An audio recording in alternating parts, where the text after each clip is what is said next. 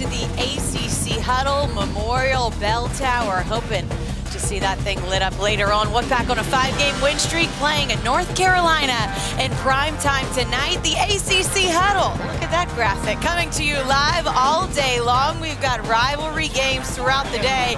So you know what happens.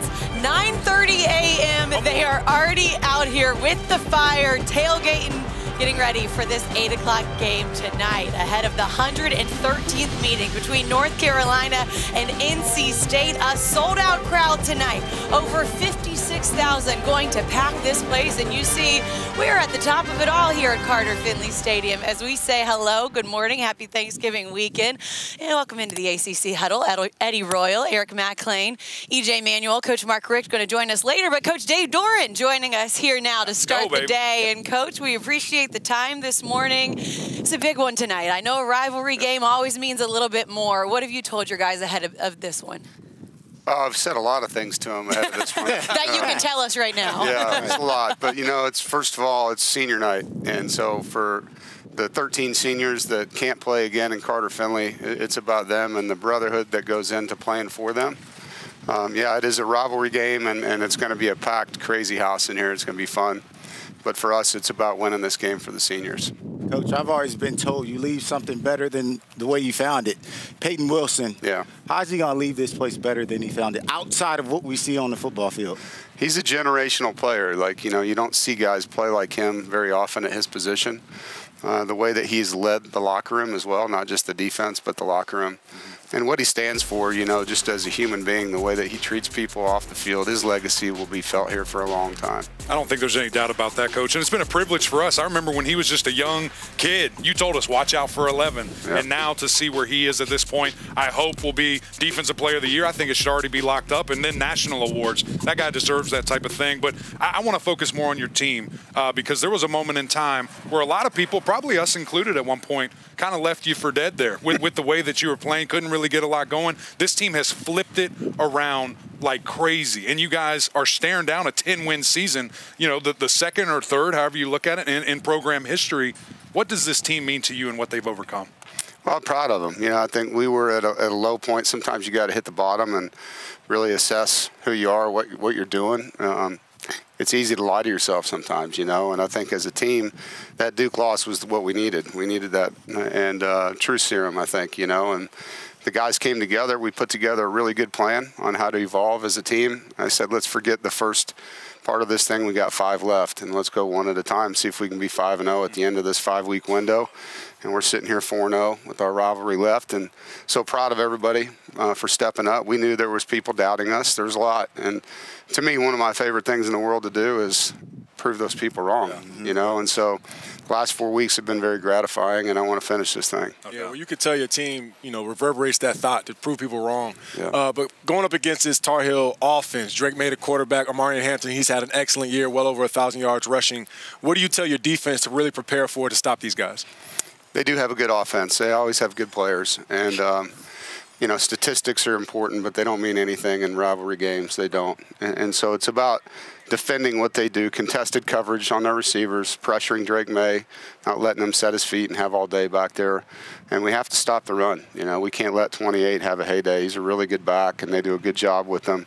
Their tempo is a part of that. Right. And so if we can slow down their tempo and allow our offense to grind out some drives, that complementary football is going to be a big piece in this thing. General purposes, not just specifically in this game, but when you do have an offense that's so balanced that you're going against, do you try to take something away? What is something as a defensive-minded guy that you want to do in those type of contests? You know, I think you always want to stop the run first. I think, to me, if you can make a team one-dimensional, what you can call on defense changes, you know, and if you're allowing them to have the run game, then it opens up their playbook. Mm-hmm. And so that's going to be a big part of what we have to do. And at times there'll be pressure on our corners and our nickels to cover man-to-man because of that. But that's part of what we like to do on defense is bring the pressure. Coach, I want to talk about your offense, too, because you guys have overcome so much. And you've got a guy, Brennan Armstrong, who you've only had for a year, that was the guy, then wasn't the guy, and now is the guy again. What's the main thing that you've learned just throughout his journey here with the Wolfpack?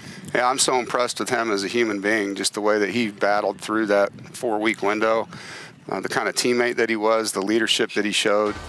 He came in off of a very difficult year at Virginia and wanted to right the ship for him. And just, you know, for whatever reason, it wasn't clicking. And coming out of that reset, he is playing good football. He's playing hard, he's scrappy, he's tough, and he's having fun, man. And more than anything, that's what I love seeing, is how much fun Brennan's having playing the game. Coach, I got one more for you, because you see the 22 next to NC State. Is that a big deal to you? Because I know you don't really care for stats. I've always known you to be that way, but you look at it, you guys 25th in the top 25 in the country. That's a big deal. Yeah, I think, you know, at the end of the year, I always tell these guys this: rankings in the preseason don't mean anything. It's where you are at the end, and November means a lot. And this game will be a part of that. But, yeah, I think you earn your record, you earn your ranking, and beating Clemson, Miami, Wake Forest, obviously in a row, and then what we did in this last game with Virginia Tech has earned that notoriety, and now it's just time to finish it. Now you got a big opportunity tonight. You've won the last 2 against North Carolina. We will see you in prime time tonight going up against the Tar Heels. Coach, we appreciate the time this morning. Thanks a lot. Y'all stay warm. Go back. Yeah, we're going to try to do that. All right, speaking of that game tonight, let's get to our Saturday slate. And EJ, tell us what you're looking forward to in this matchup. Look, absolutely. The main event of the evening, the reason we are back in Carter-Finley. Look, this is all coming down to a huge matchup between interstate rivals, the Tar Heels versus the Wolfpack. Heels quarterback Drake May on his farewell tour after a tough loss last week versus Clemson. NC State QB Brennan Armstrong, we just talked about him. He is seeking this team's 9th win. Expect a big day from both QBs. Yep. Still ahead, we take a look at the Wolfpack Turk Monument. The artist was Dick Idle, who played cornerback for the legendary White Shoes defense here at NC State in the 60s. And speaking of those rivalries, the margin for error is pretty small. You know, and I told the team going into this, we're going to have to play really complimentary football, everything we can to get ready for our rivalry. Finley back to throw, looking down the sideline, back shoulders, caught into the end zone. Devin Carter, touchdown, NC State. What a throw by Finley in his first start. 30-27. North Carolina needs a field goal to tie. Burnett to send it to a third overtime. And he missed it. NC State wins. What a game. NC State comes in and pulls off the upset and gets a huge win in this rivalry. Thankful to have this W with them. It's going to be a great night. Turn the red light on, Chancellor Woodson. Go Pack. what a game it was last year. It's a big game anytime these two get together. And you heard Coach, they're hoping to light it red tonight. We'll see what happens 8 o'clock tonight on ACC Network. But let's revisit some of the best moments in this rivalry, shall we? Because this game rarely disappoints when these two teams get together. Take you back to 1975. North Carolina scores a touchdown with 12 seconds left, goes for 2, and the win. Instead of tying it with the extra point, they're stopped, and the Wolfpack win it 21-20.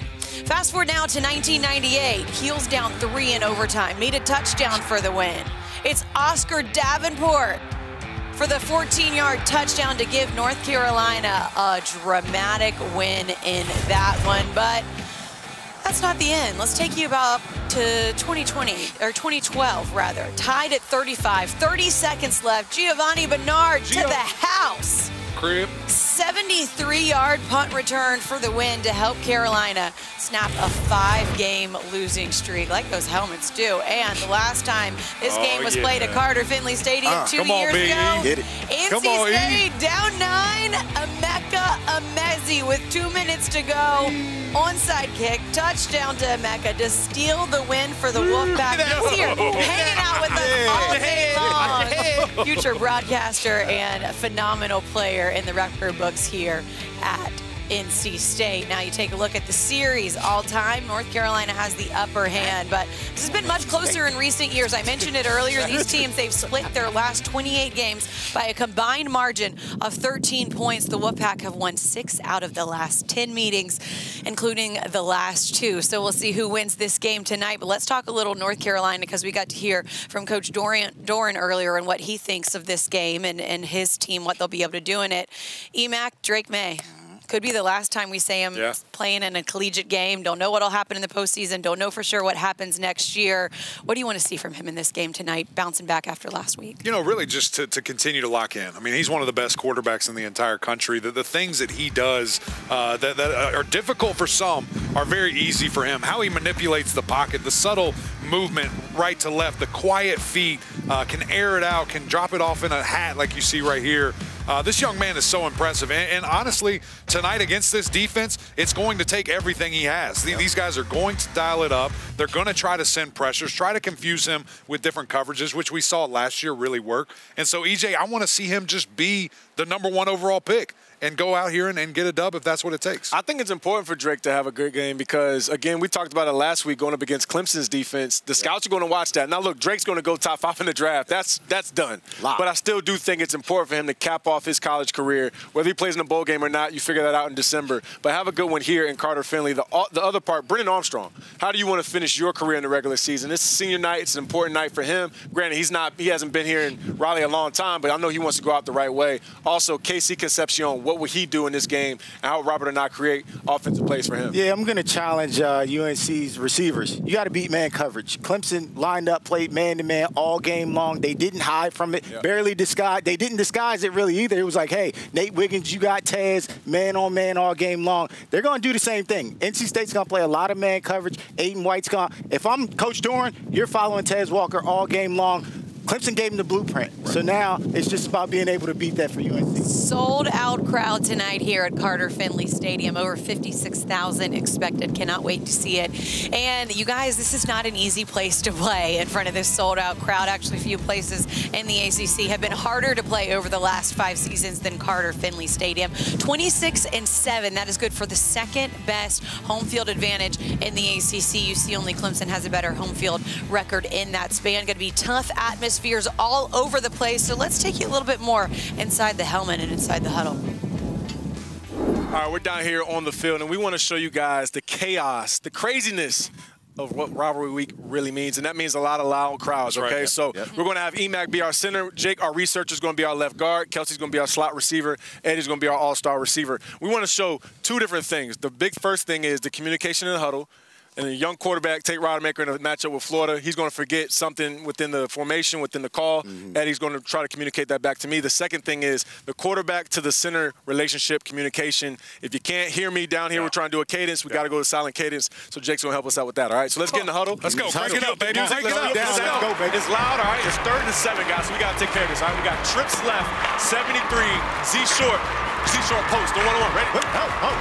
Z short post. That's me. That's 73. It's 73. Everybody's good? Yeah. Ready? Here we go. 55's the mic. 55's the mic. 55's the mic. Here we go. Blue 80. Blue Tide. Yeah. Oh. See, this is the part. He said short. That's the motion for me. For me to be able to get out there and make plays, I need my quarterback to put me in the right position. It's a lot of mechanics that happen before the play. I'm not worried about Tate Rodemaker after the ball is hiked. It's the things before the snap that he needs to get right. He needs to motion me in there so I can be in the right position. All right, and that's the communication from the quarterback to the receiver. So let's run it back, E-Mac. Here we go. 5-5. Hey, 5-5's Mike. 5-5's Mike. I remember my motion. Blue 80. Blue 80. Hike the ball. I can't hear you. Now, this is the second part. I can't hear you. Listen, this is a tough part, especially with the offensive line. When you're in Columbia, you're in Gainesville, you're right here in Carter-Finley, you cannot hear the quarterback. So we got to go to that silent count, get that communication. Go to a silent cadence. So let's get set up. Now, the silent cadence, the key to this is our researcher right here, Jake. He's going to look for the quarterback's heel click. You're going to see this all day on Saturday when it's loud. Jake, you're going to look back. As soon as I click this foot, we're going to tap EMAC, and then we're going to run 5-5. All right, here we go. Silent cadence. Mike 5-5. All right, we're set. Here we go. Boom. I get the ball. Kelsey's across. Eddie's right there. Bang. Touchdown. Every quarterback in these types of situations, you got to relax. You got to breathe. You got to remember, baby. Go out there and ball. Let's go. That was great. That was great. Good job. Good stuff. I wish you would have actually scored that touchdown, though. You stopped a little short. I didn't want to mess up. He didn't want to get paint on his shoes. No ice cream for you, but ice cream if you go to the Howling Cow for a little ice cream. Over 50 years they've made ice cream right here on campus. We do not want ice cream right now. It is far too cold for that. And meanwhile, PNC Arena, right across the street from where we're sitting here at Carter-Finley Stadium. And last night, EMAC we got to sound the siren. Take a look.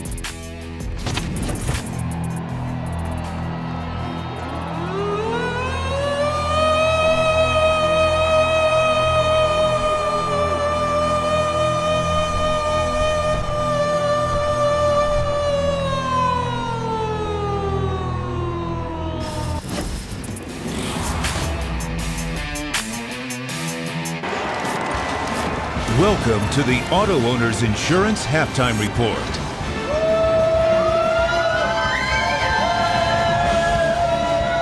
Carter, thanks so much. Welcome out to Raleigh, North Carolina. You can see the fans excited for this primetime rivalry matchup tonight where the Wolfpack will take on North Carolina. That's at 8 o'clock right here on ACC Network. But we say hello right now from outside Carter-Finley Stadium alongside EJ Manuel and Eddie Royal. Happy Kelsey Eddie Riggs. Royal. Great to be with you. A very happy Eddie Royal because it is a 24-0 lead for Virginia Tech. How about Mike Elko, first coach in Duke history to win at least 7 games in each of his first 2 seasons. A little bit chilly out here, but don't worry. We're going to have a hot one tonight between NC State and North Carolina. Primetime game here on ACC Network. And we welcome you back out to Raleigh, where we've got part of the 56,000 that are going to be at the game tonight. Y'all ready for the game? I know these look like they're Duke colors, but don't worry, they're good T-shirts. Y'all want some T-shirts? That's what I'm saying. North Carolina. See what we got. Low man. Okay. There you go. Okay. Way in the back. I don't know why I always go for the long ones. Let low man get it. Yes. Yeah, right there. Good stuff. Going to be a good one tonight. A sold-out crowd at Carter-Finley Stadium. Of course, NC State has won the last 2 in this rivalry matchup. We'll see what North Carolina has in store, trying to bounce back from their loss last week. Meanwhile, we'll see you in just a little while right here on ACC Network from inside Carter-Finley Stadium. Pre-game show coming your way. But right now, Virginia Tech up 24-0 over Virginia at the half.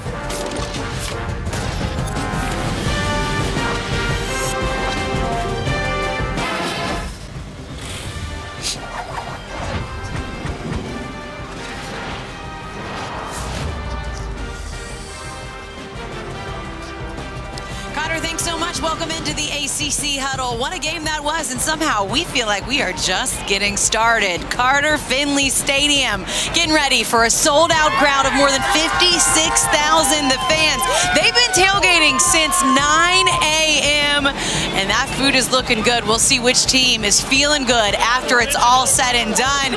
I don't know what this fan is doing and who he's pulling for, but it sounds like he's going to be the only one that's leaving happy today. Meanwhile, Mac Brown trying to see if his team can get back on track after losing last week and get back on track in this rivalry. Meanwhile, will it be a red solo cup at the end of the night for Dave Doran as he tries to win his 3rd straight against North Carolina and his 5th straight to close out the season? He's got a new starting quarterback. It's the quarterback they started the year with, Brennan Armstrong, back in the lead for this team and trying to bring home a win in the final game of the regular season. The Wolfpack fans are ready. The Wolfpack mascot also ready. And what will go down tonight in this rivalry matchup on a nice night here in Raleigh, North Carolina? We cannot wait to see it.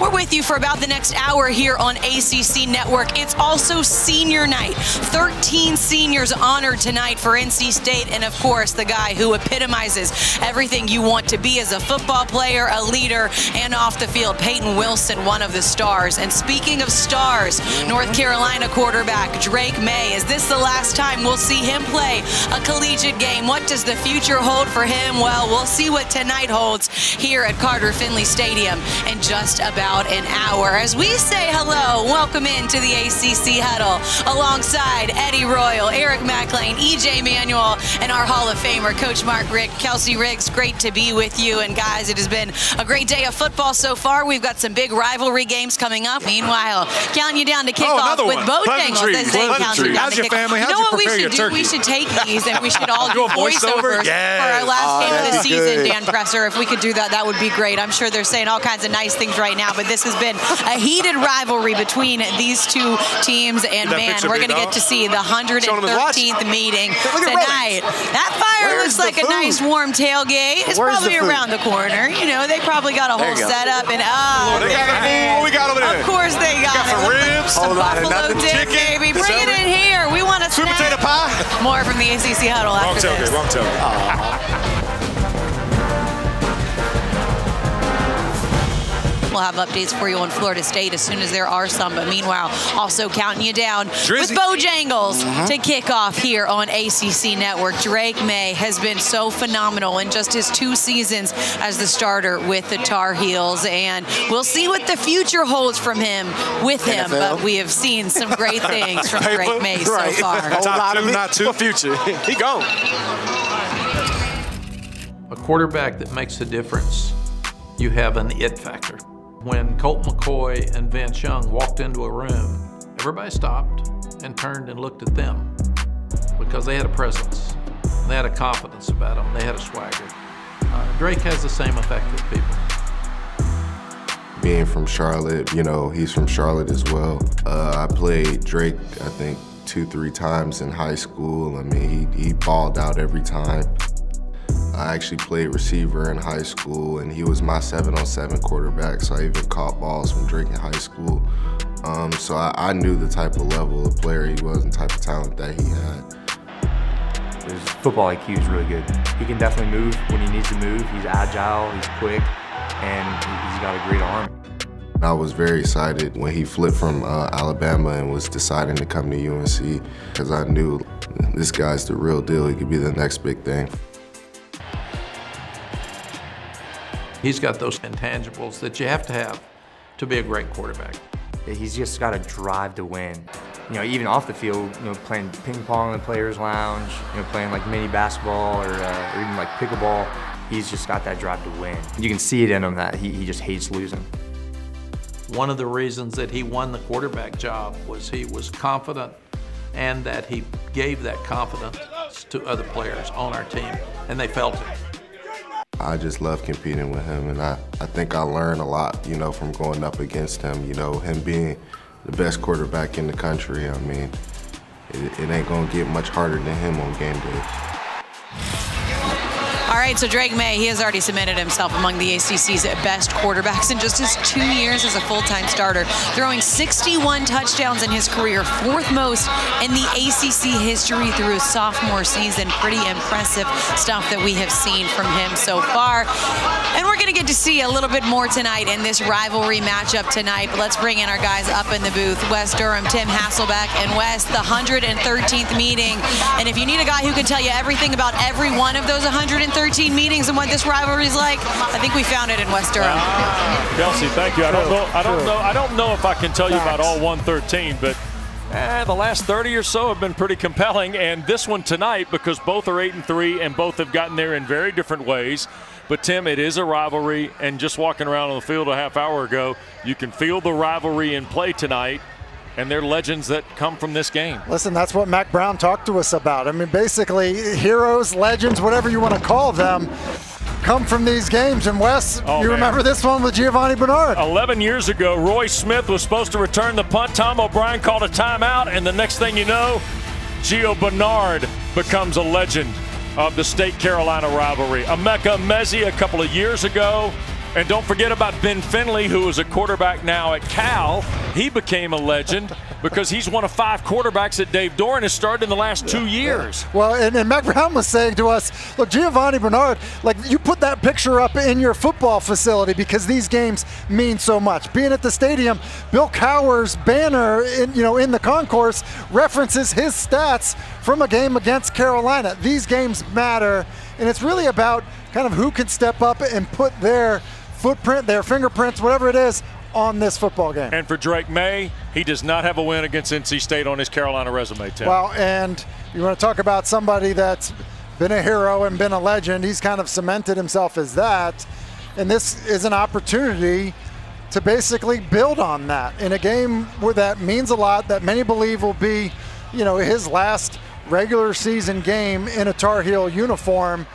Look, I think the way that he plays in a matchup, especially for somebody that grew up understanding this matchup. Yeah, it's going to be interesting. And Brennan Armstrong on the other side tonight for the Wolfpack, the most prolific left-handed quarterback in ACC history. Well, and I think what's interesting here with Brennan Armstrong, talk about a game where heroes or legends are made. Yeah. Here's a guy who started the season as a starter, basically turned the football over too much, lost his job, gets the job back, and now he's quarterbacking an 8-win team against their biggest rival with an opportunity to make a hero out of himself. Well, and I think the one thing we know about State Carolina through the years, especially the last couple years, is the game will go to the wire for you. So we think it might deliver on a Saturday night in chilly Raleigh. Kelsey, great to be with you guys, and happy Thanksgiving.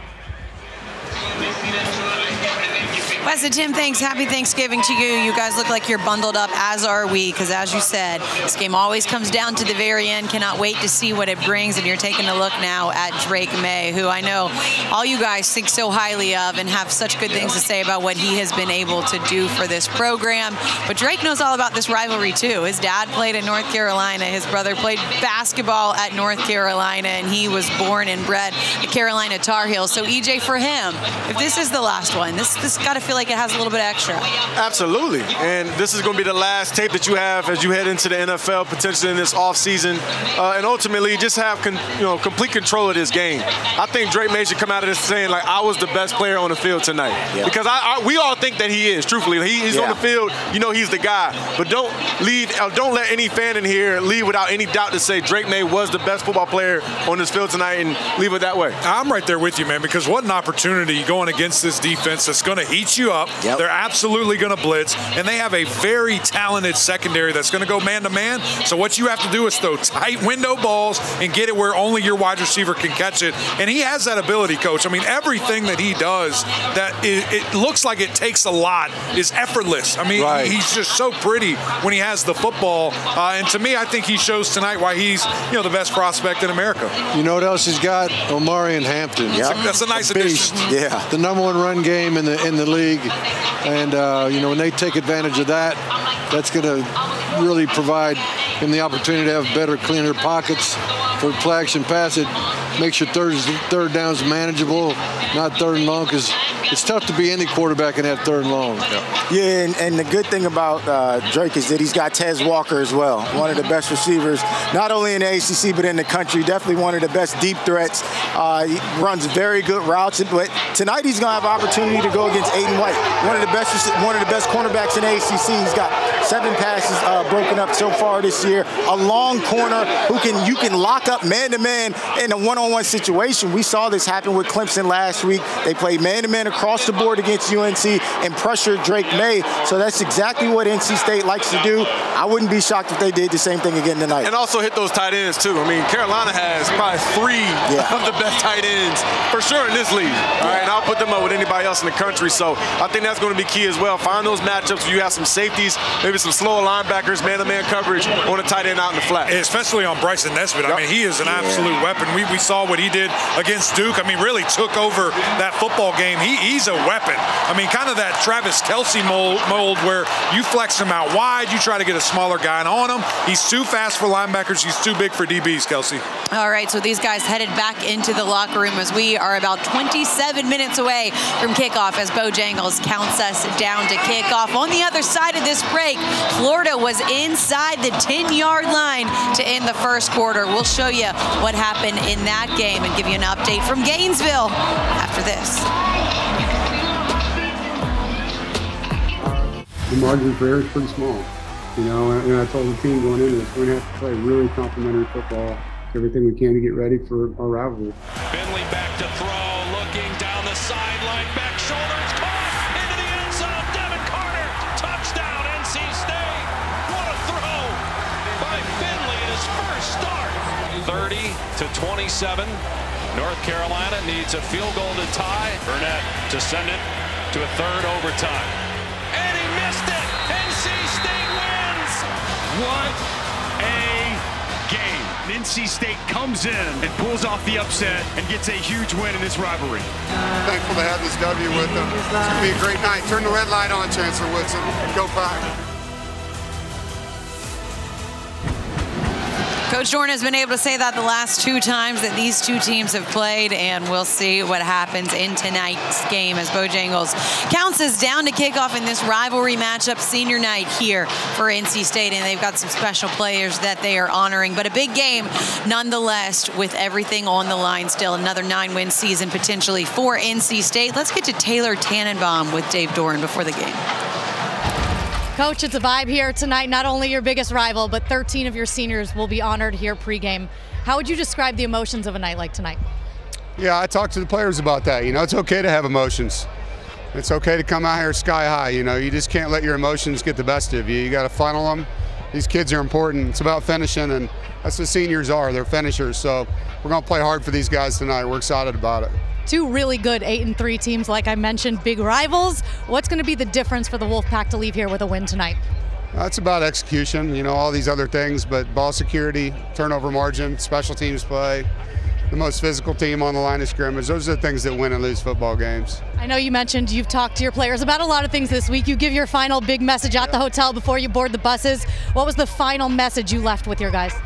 La Familia. Go play for each other. It's all about the brotherhood tonight. Good luck tonight, Coach. Thank you. Go Pack.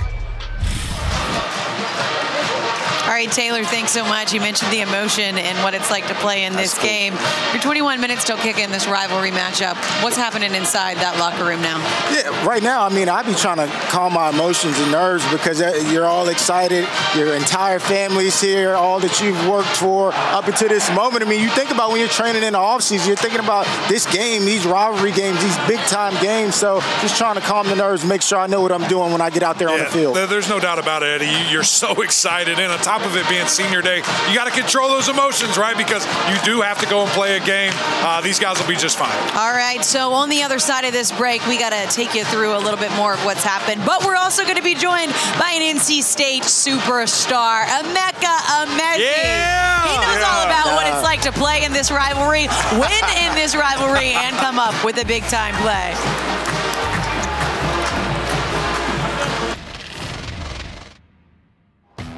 One of the fired-up rivalries in all of the ACC. It is a sellout crowd here at Carter-Finley Stadium. NC State down 9, 1 timeout left. Leary's got to take a shot, has a player wide open. NC State is going to score. Emeka Emezi, 64 yards. We're not done yet, Raleigh. State set for the onside kick. NC State has it. They're going to throw it. Leary's going to take a shot. Has a receiver. It is caught. Touchdown, NC State. Emeka Emezi from 24 yards out. NC State comes back to win in one of the all-time greats in this series history. 2 years ago. They won last year as well, and somebody that I'm sure smiles every time he sees that or sees a Wolfpack win is Emeka Emezi, one of the great wide receivers that has come out of NC State, spending a little time with us. What's it like for you to be back watching this game when it means so much to everybody on this field? Yeah, it's very emotional just knowing the stakes that are at hand, and it's always important to beat up on your rivals, so just being back is everything to me. Seeing the fans and everybody coming to talk to me is everything. I love it. Coach Dorn's got 80 wins. You were a big part of his success here. What's he meant to you as a man? Yeah, Coach Dorn is the leader of the pack. You know, we always talk about that, who's going to be the leader of the pack. Not everybody has to be that, but we all follow him, and it's all about HTT, Heart Tough Together, and he leads our identity of the school, and we just all follow him and lead and listen to him. Emeka, walk me into the locker room. You got a guy in Brennan Armstrong who transfers in. You're not winning games. Stuff's going downhill. Put another cat in, and MJ Morris, who we thought was going to be spectacular. He decides to sit down and redshirt, and then the team's in a really weird spot. What do you do? How do you respond? How did they get to this moment where they're staring down a possible 10-win season down? Right. That's what Coach Dorn's about, though. He always teaches us just the next man up. You know, no matter what the circumstances are, you decide to redshirt or if somebody gets hurt, you know. We've been in this situation so many different times with back when Devin Leary got hurt. hurt, and then Bailey Hockman had to step up. So we've been in situations like this, and it just defines us as a team, defines him as a head coach that no matter what happens, that we're going to win. We're going to find a way to win and get into a situation like we are now at 8-3. Well, Mecca, you obviously held it down at the wide receiver position here at NC State, but Casey Concepcion has come on, and he's been fantastic. I think he's going to be a freshman All-American. What makes him special as a wideout? Well, just his football IQ. I think it starts with that. Being able to line outside on the outside receiver, being able to line the slot receiver, lining up at the running back, and knowing what to do and execute at such a high level as a freshman, and being able to lead the college FBS and receiving yards and all these explosive plays. Like, he's a dynamic player, and it's so much fun having him on our team. Mecca, you perfected the back shoulder catch, so to speak. I mean, there's so many times that happened. Did you always expect that to come that way, or was it? Well, I mean, what was the technique? Did you react to the ball, or did you know it was coming? I think it was a mixture of me and Devin Leary. We just put so much time in together, and then also Kelvin Harmon. I just learned so much from him. He taught me so much how to go up with strong hands and be confident. And during practice, you just practice that so many times. I made a commitment to myself to be good at the 9-ball. So every single day I would get at least 2 9-balls in, one-on-one. I didn't care if the DB knew what was coming, and then it just showed on game day, you know, all those reps that you take, and then it ends up showing out. It was beautiful. Yeah. Bro, so you've been shadowing us all day long. He's been with us all day long. Freezing your butt off with us. Yeah, you got to bring a coat next time. Right. So I'm just curious, what you think? Is this something you want to do when you're done playing? How's the day been for you? Absolutely. I love it. I think also just having such a great crew like you guys that have good energy and just smiling and make it fun to be around people like this made me love broadcasting even that much more. And just being in that room with you guys and just the energy that you guys bring made it so much more exciting for myself. Eddie, pay him what you promised him. Yeah, right. Come on.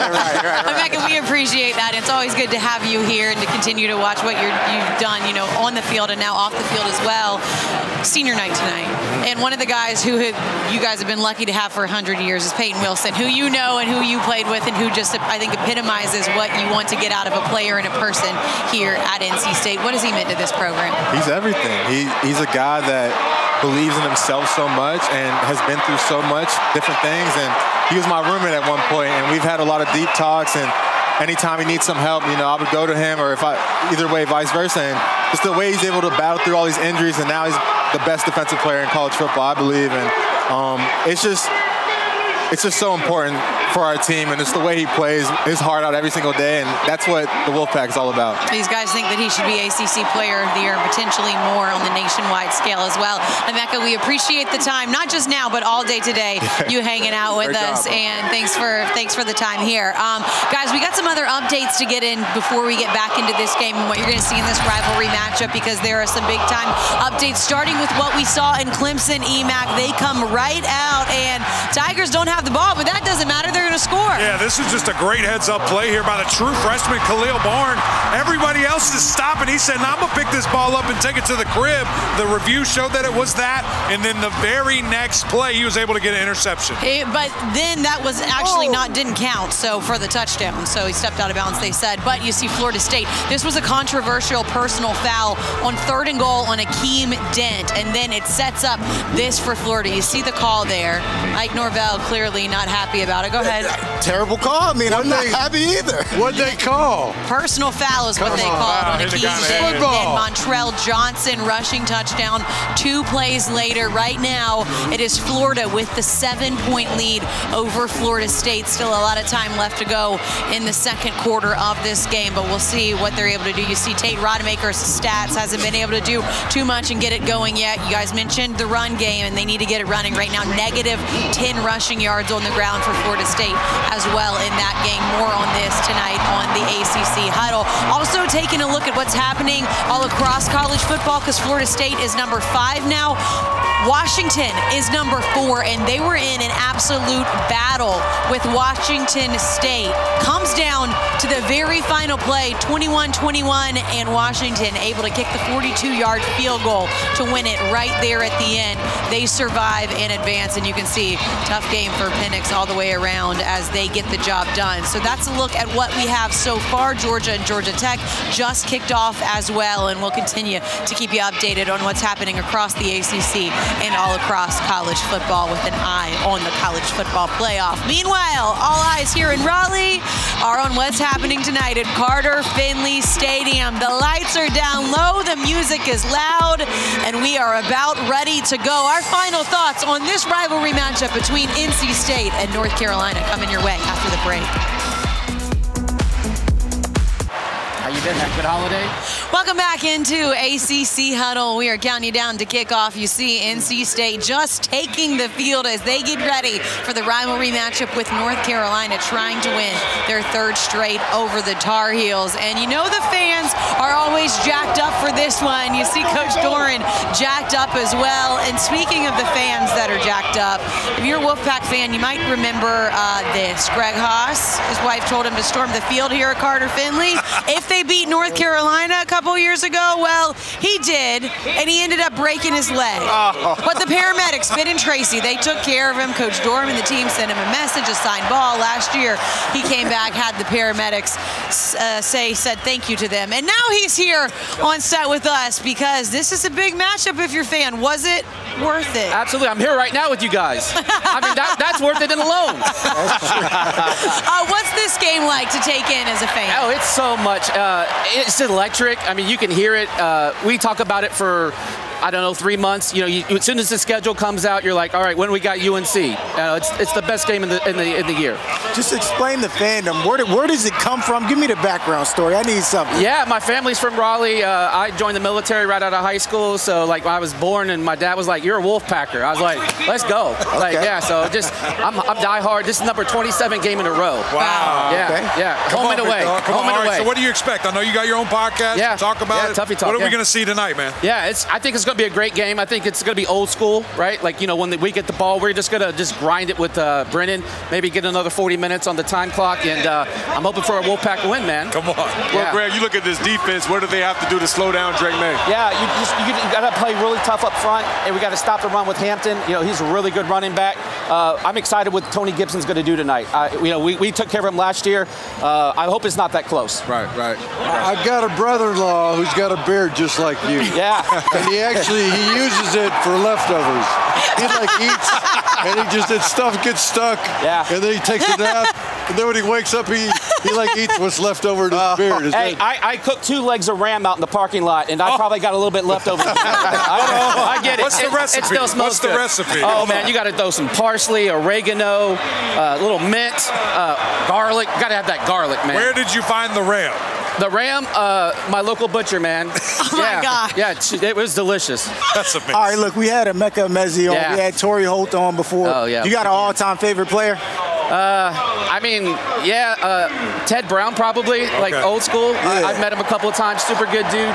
Hey, my favorite player is anyone that puts on the red I was white. just going to say, okay. I was going to that. say whoever scores the game-winning touchdown for you That's for tonight. sure. Greg, we are just moments away. We appreciate the Thank you so time much. and cannot wait to see what this Go game Pack. has in store. Also, I want to tell you, Georgia Tech scored first on Georgia. It is 7-0 right now in this game. As you see, Georgia Tech march straight down the field, and then EJ, your guy, Haynes King. Absolutely, being creative, taking the ball into his own hands, running in there for a touchdown. That's huge, 7-0. So Georgia now has the ball. We'll see what kind of answer that Georgia Tech is able to have against the #1 team in the country. Meanwhile, we're going to take this in with our new friend Greg and see what NC State is able to do here at home, trying to win their 5th straight game this season and looking for 3 in a row against North Carolina. The game coming your way in just moments. Go Pack. Tim Hasselbeck, Wes Durham, Taylor Tannenbaum. Take it over, Wes. Kelsey, thank you. While both teams are 8-3, tonight's a standalone moment for both the Tar Heels and the host Wolfpack. The last 12 games in Raleigh are even at 6-6. Both teams separated by just 1 game in the last 2 years. Who becomes a legend of this rivalry tonight? Which team walks away with the upper hand for the next year? Welcome to State Carolina.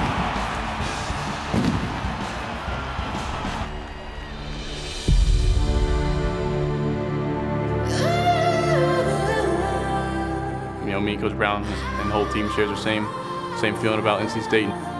beating them is one of the main goals going into the season. Win our state.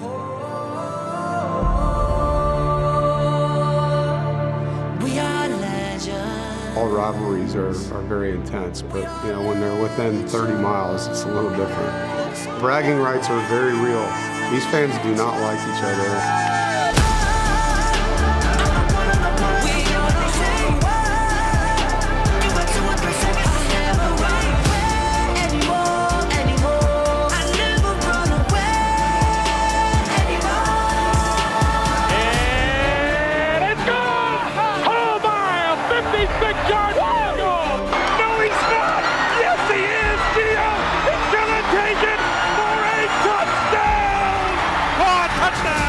Touchdown State! Touchdown to Bessie! Get what they say. You got 2 or 3 seconds to step out the way. To the left, to the right, got my team, we don't play. Team, we don't play. Team, we don't play. And we're ready to do whatever it takes. Well, the headliners in the bout, they're defined. Peyton Wilson, one of the nation's best linebackers, at work in his final home game. Last year's ACC Player of the Year, Drake May, wants a win over the Wolfpack for his Carolina resume. And Mac Brown's team has come over on I-40 and taken that Ridge Road exit. And here they are tonight at Carter-Finley Stadium in Raleigh for the 113th meeting between the Wolfpack and the Tar Heels. We welcome you to Saturday night ACC primetime. Terrific way to finish our regular season with Tim Hasselbeck, West Durham, Taylor Tannenbaum here in just a moment.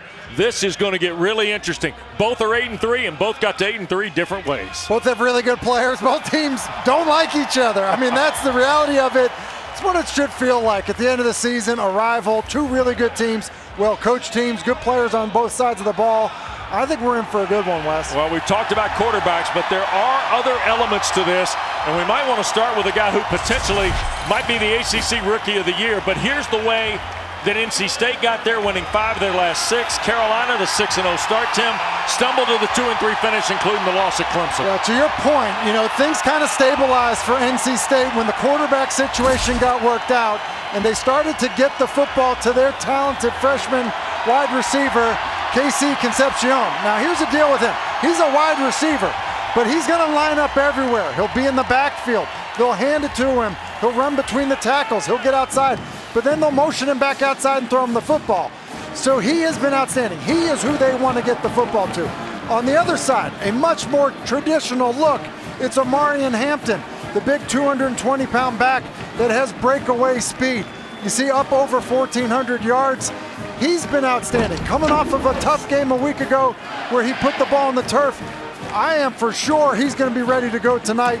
It'll be a physical game because of number 28 for Carolina on offense. I'll tell you what, you can feel it when you go down on the field about an hour ago of what this is going to be about tonight. And now Taylor Tannenbaum has joined Carolina's Mac Brown.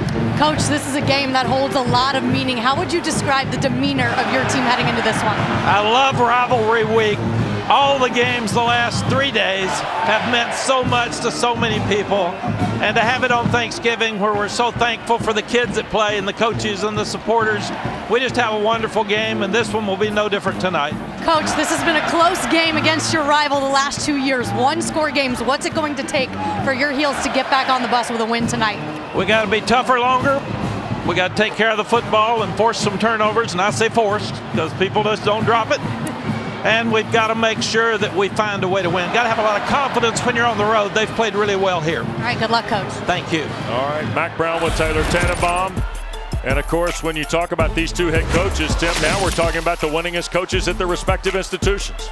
Both guys have done tremendous jobs at their school. Obviously, Mac, second time here, he's made them good right away. And Dave Dorn, I think, has done a remarkable job. You think of all the quarterbacks that have played for him.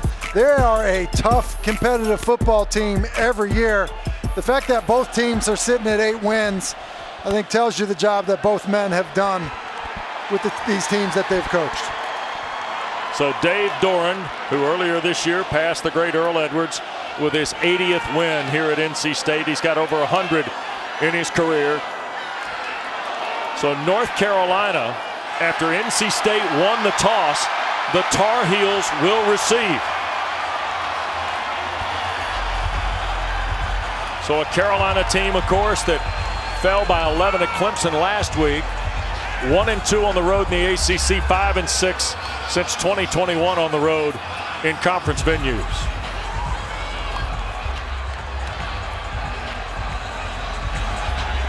And a full house settling in for the 113th meeting between the Wolfpack and the Tar Heels here tonight in Raleigh.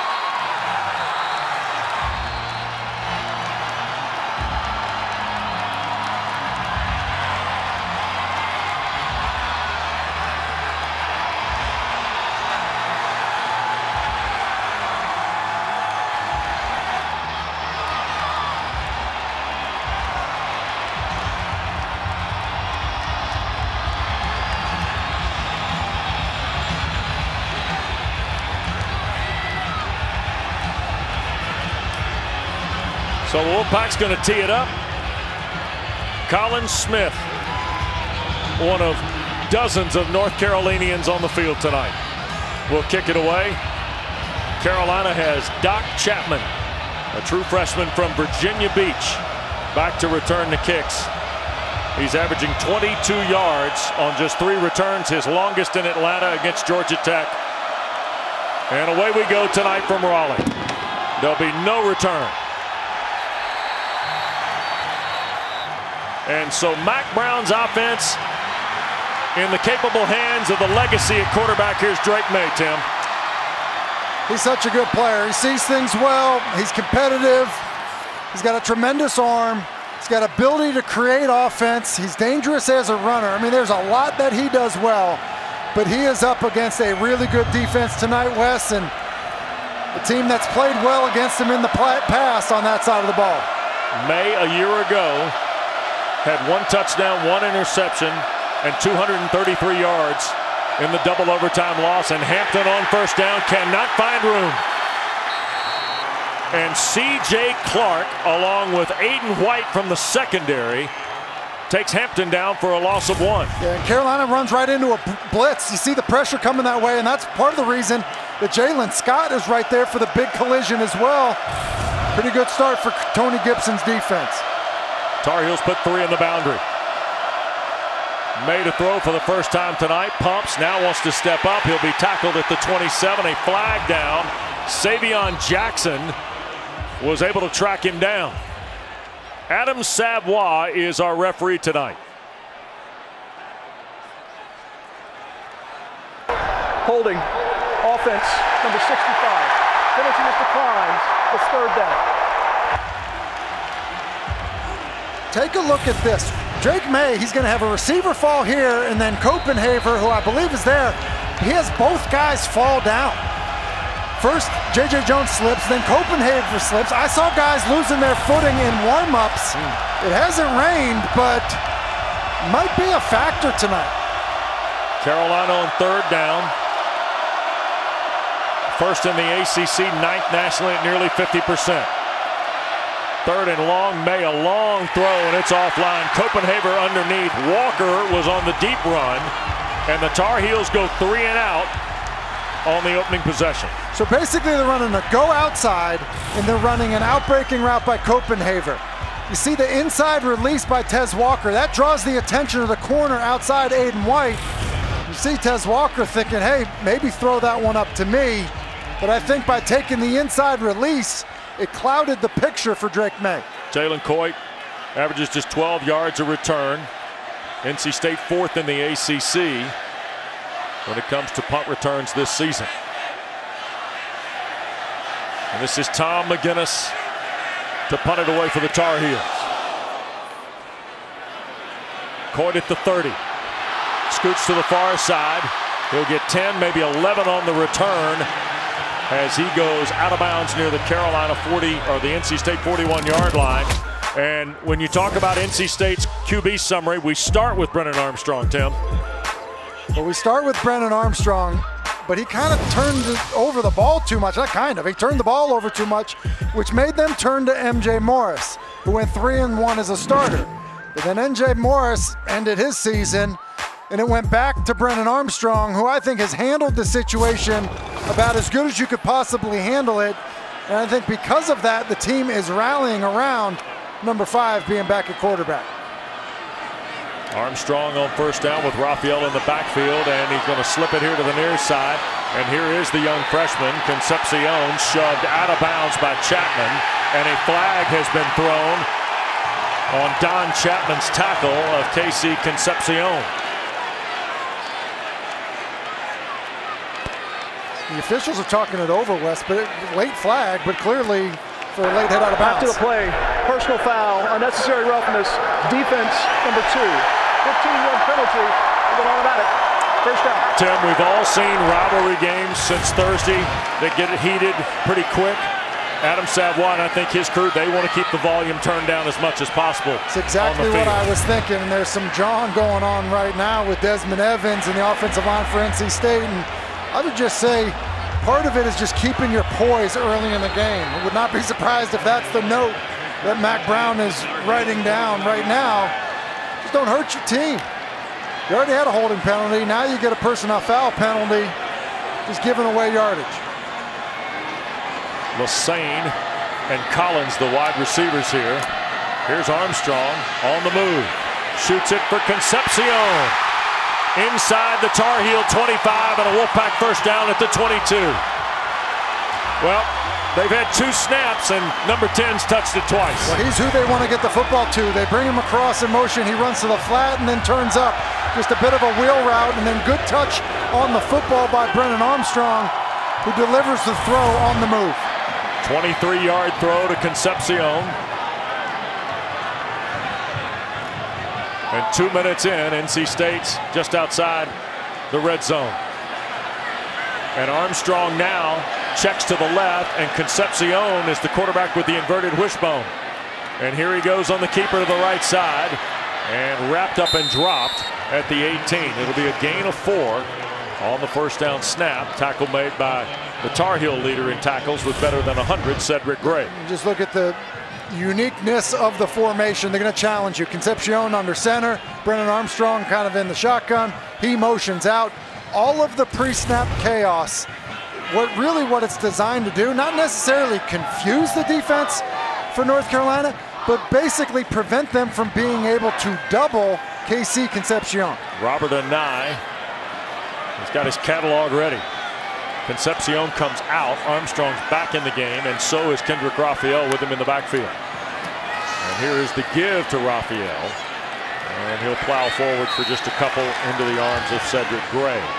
So Carolina defensively has had some struggles, but tonight the struggle may be a little harder because Elijah Huzzy, who is their premier playmaker in the secondary, Tim, is out. An ankle injury last week has put DJ Jones, a converted running back, who started out playing very well, kind of in relief of Huzzy, on the point again after 70 snaps last week after the Huzzy injury at Clemson. Look, Huzzy he's been a great corner for them. He's played inside well, he's played outside well, plays the ball well, and he would be the guy that would be challenged with marking Concepcion. He's not available. Here's Armstrong, follows DeMarcus Jones into the line, and Carolina stands up Brennan Armstrong for little to no gain on the play. And Braden Norvison is going to trot out here because NC State's chance for a score will have to come on the foot of Narveson. You see the 4th and 6 or less. ESPN Analytics says this is a go, but Dave Doran wants to take Narveson's field goal opportunity here. I think part of it, rivalry game, getting the first points on the board, especially after getting a 3 and out, probably where Dave Doran's head is. 33-yard try. And the kick is away from Narveson, and it is good. So Narveson and NC State jump to an early 3-0 lead in Raleigh.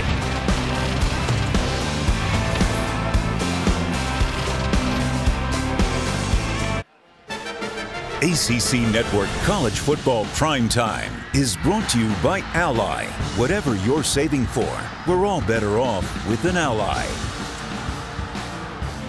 Well, this series is delivered. 2 years ago, Emeka Mezi, a dramatic finish, and then last year, double overtime at Keenan. And Dave Doran and his wife Sarah an embrace after the Wolfpack's double overtime win behind Ben Finley. And now Mac Brown and Dave Doran are here with 8-3 records and full heat back in this rivalry. NC State's won 2 straight, 5 of the last 7. But they have split the last 12 meetings in Raleigh. Chapman at the goal line. Here comes the rookie. And he got hit at the 15 and no more. Wolfpack pursued it. Jalen Parker. Great cover on the first 2 Carolina kicks. Been great, and for Carolina here,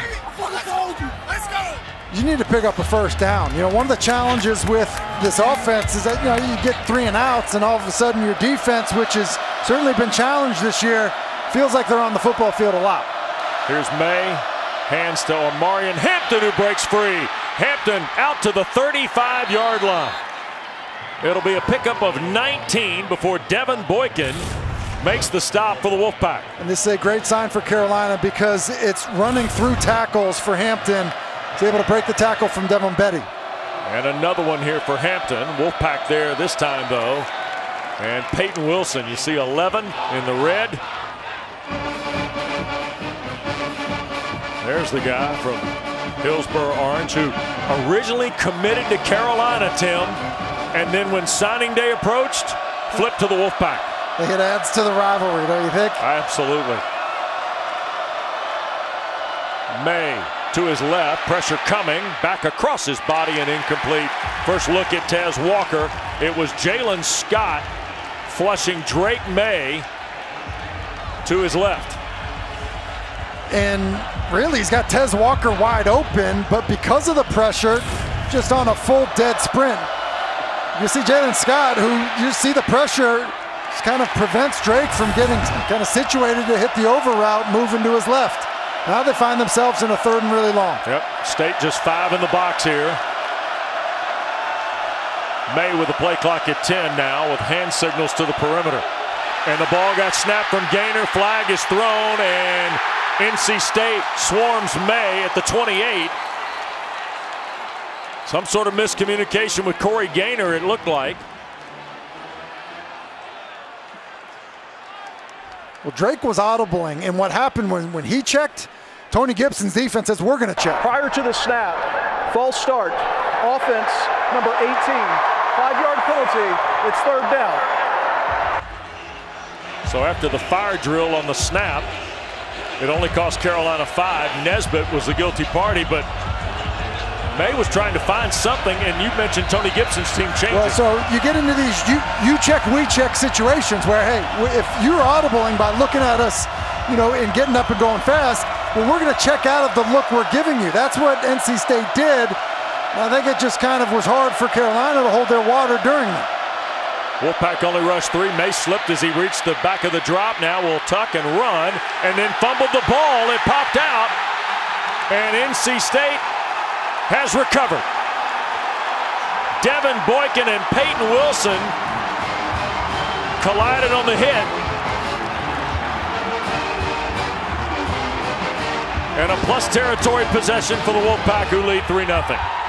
Dave Doran's got to be thrilled with the start from his football team's quarterback draw, something Carolina does a lot of in these 3rd and long situations, and that ball's out. And also go back to the beginning of that play, Wes. It was Drake slipping as he was trying to climb up. I don't know if it's the spikes that the guys have chosen to wear tonight, but we've seen a number of Carolina players lose their footing. Happened at the beginning of that play, and then it ends with them losing the football. Certainly not the start Mac Brown was looking for out of his football team. Somebody needs to calm them down. Ball at the 47, plus territory on the 5th fumble of the year by Carolina. 18th turnover. Or 12th turnover, beg your pardon. Here's Armstrong to his left. He's going to tuck and run. He sidesteps Eccles.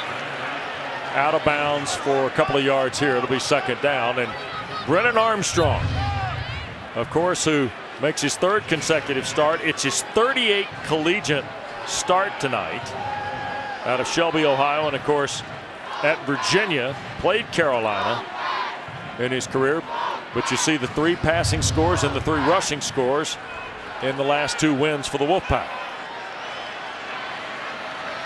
2nd down and 9. And inside, they fire ahead, and that's Concepcion for about 3.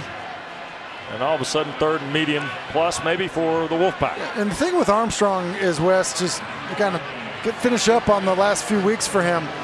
There's some growing pains for him. Comes to a new team. He's running an offense he's familiar with, but just some growing pains. He turned the football over. I think that forced Dave Doran's hand. As you see, definitely some pushing and shoving at the end of this. But I think Brennan may be a little bit more comfortable with the guys around him, making better decisions with the football, which I think has certainly helped the offense and helped the team's success. 3rd and a half dozen. Armstrong, quick throw here on the near side. It's Porter Rooks inside the 20. Rooks' 12th catch of the year. Look, I'm going to sound like a broken record on this. Just look at the defender lose his footing. I mean, it's Carolina players that are on the ground. And it's Porter Rooks wide open because of it, and they pick up the 1st down. I mean, Wes, by my count, that's 5 guys in critical moments that have been on the ground. Wolfpack go heavy here. They bring in a converted defensive player, Isaiah Shirley. He'll move back to the right side, and they draw DeMarcus Jones into the backfield with Armstrong. Here is Jones. Or beg your pardon, it's Raphael 20, not 28 Jones. And he'll reach a 1st down. It'll be 1st and goal for NC State.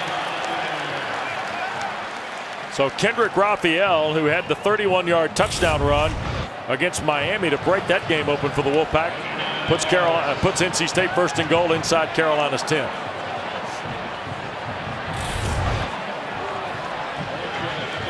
Well, I do think some of the issues at running back could present itself, down in tight. It's really not the area that would be a problem for them. Delbert Mims has been their short yardage and goal line back pretty much all season long. They got Mims and a converted linebacker in Jordan Poole, and this is Delbert Mims.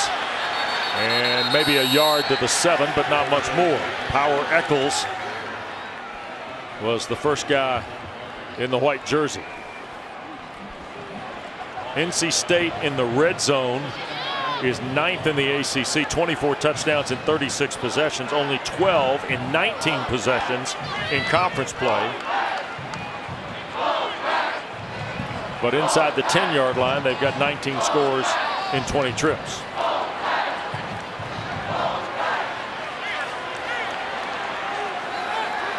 There's 3 to the right, and now Concepcion by himself to the left. Armstrong looks that way, back across the middle, and overthrows Penix. Oh boy. Stick lane was in the throwing lane, but that ball was dead on Trent Penix. It was, and I think just maybe a little more touch to drop it in over Stick lane's head. It's a pretty good ball. You got to bring that one in. Listen, back end line throws, you want them face mask or higher. That's what that is. I think Penix realizes it. Good creative play call by Robert and I. Kind of the window dressing to Concepcion, make it look like they're going that way, and Penix was wide open. Snap again. Here's Armstrong looking. Now bails the pocket. Flag is thrown. Here's Armstrong buying time. Now he's going to sneak back at the 5 and dive for the touchdown. We'll see if this stands. I think it's coming back on a hold. It was still a tremendous effort by Brennan Armstrong. Holding. Offense, number 65. 10-yard penalty. It's 3rd down. Jacarius Peak, redshirt freshman, Valdosta, Georgia, at right tackle. It's just so tricky for offensive linemen when the quarterback is moving around. Right side of your screen. He just finishes him off, and to be honest with you, as tight as they were, I think just seeing some jersey get pulled is probably what cost him. So now 3rd and goal back at the 18. And I think here for Brennan Armstrong, learn a lesson from earlier in the season. 3rd and forever, can't be too aggressive. And now we got Carolina running players on. NC State, some early movement.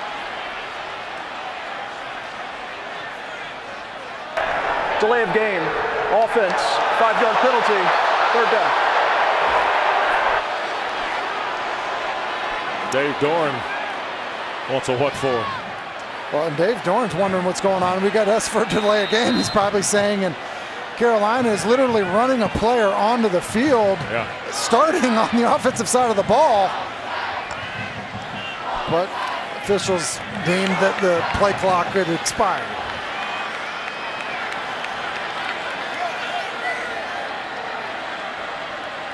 So Raphael drops in with Armstrong. Here's Brennan from the pocket again, tried to shoot it into traffic, and I think Raphael was the intended target. And fortunate that it just hits the ground incomplete. He threw it into a group that had maybe 1 or 2 NC State guys and maybe 3 or 4 Carolina guys. That's a little bit what I was saying. It was plays like that I think got Brennan Armstrong in trouble earlier in the season. Just, you know, a little careless with the ball. Some of them happening in the red zone, and so kind of knowing the situation, knowing you're in field goal range, being careful with it's probably the better play. 41-yard try for Narveson. Hit earlier from 32.5. Kick is away, and it is good. So NC State, a couple red zone tries, both ended field goals. So I love Wolfpack Nation to death. Do not get me wrong. I love them to death. They are the best fans in the country, and I love MJ to death. And he played some of the best ball from a quarterback that I've seen at this school today. But we got to stop booing Brennan. He is a hard nose. He is a great person. Just imagine if that was your kid, you know, out there on that field in front of 70,000. You know, let's get behind him, Wolfpack Nation, when he's in there. He's a good-hearted kid. I mean, loves God. I mean, he does nothing but pat everybody on the back and play hard for us every single day. So continue to uplift him, Wolfpack Nation. I love y'all. That was after the Marshall game. And that tells you about 2 things. 1, who Peyton Wilson is, and number 2, how much Brennan Armstrong's impact has been felt on this team before the run here at the tail end, Tim. I think it says a lot about Peyton Wilson that he would have the courage to stand up and say that. And, you know, I think that Peyton Wilson, who's beloved by this fan base, he gravitates towards guys like Brennan Armstrong because of his toughness and competitiveness. As we look at it now, really 2 of the best leaders on this football team. Taylor? Yeah, you guys speak of the maturity you saw from Peyton Wilson there. It wasn't always necessarily like that. In fact, when he first got here, he admitted he was 17 years old. Now he's 23. I was a boy. I've grown into a man. This is what I talked to him about his defensive coordinator, Tony Gibson, and their relationship. He says, Gibby never left my side through all of the growth. He coaches me just like I was that 17-year-old, and now you're seeing that 23-year-old man succeed. And it is fantastic what he does playing football. May on first down threw a rocket by Walker, and now a flag comes in. It'll be pass interference on Aiden White. First time we've seen Tez Walker in the open field. Pass interference. Defense, number 3. 15-yard penalty. Automatic. First down. It's interesting here. You're going to get Tez Walker in one-on-one coverage. He's just running a glance, kind of a deeper slant. That contact is what draws the flag, and it's pretty tightly called. Third penalty on State, 30 yards. Trying to get it to Walker again. That ball is fumbled after a hit from Robert Kennedy on the Tar Heel wide receiver. There was a scramble at the near sideline, but I don't believe Devin Boykin was able to recover it in the challenge with Shaheem Battle. Flag down. Here's Adam Savoy again. Illegal shift. Offense, number 8 and 9 were moving and never reset prior to the snap. 5-yard penalty. First down. We've had 2 snaps in this third Carolina possession and 2 penalties. Here's what happens, and I know Drake has fumbled. Drake needs to basically calm his group down. I mean, just between holding penalties, between illegal shifts, I think there's a bit of frustration early in this football game, and somebody needs to calm the storm for Carolina. Carolina's got 37 yards of offense and 25 yards of penalties in their third possession. Little delay, and Hampton trying to find some room, and there's Wilson with the hit. Back toward the first down mark at the 40. Robert Kennedy helped Peyton Wilson.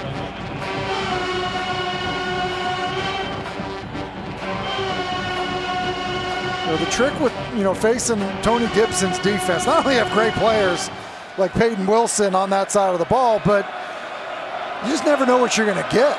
You could get an all-out blitz on first down, you could get drop 8, and so it's just tough to get a beat on them defensively. May loads, throws, and it looked like Walker went down before the ball arrived. White was there in coverage again for the Wolfpack. He did. Tez Walker's going to be open. He's running a bit of a comeback to the top of the screen. Just watch him at the top of the route. Slips and goes down. They can't keep their footing. Drake Mays 0 for 3. Carolina's 0 for 2 on third down. This is 3rd and 11.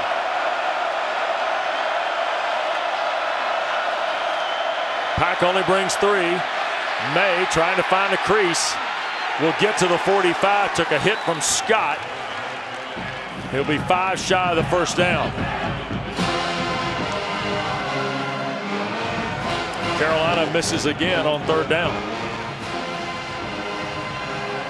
That's a 3 and out when you throw away the penalties. And the penalties, I think, of what have probably driving Mac Brown crazy right now, because getting off schedule against a very good defense makes it a nearly impossible task, no matter how good your quarterback is. So Tom McGinnis will punt it away to Coit.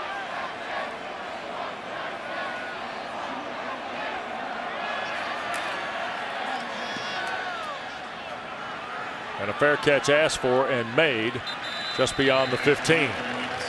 Late first period, couple of Wolfpack field goals.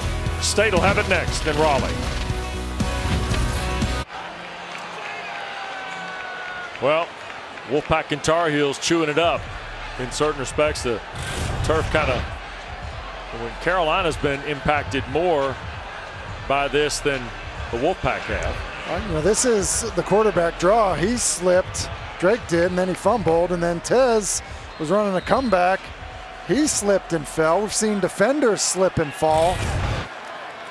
I mean, it's been a factor in this football game so far for the Tar Heels. Jordan Poole into the ball game. And boy, what a big lick that was on the run by Raphael. Taylor?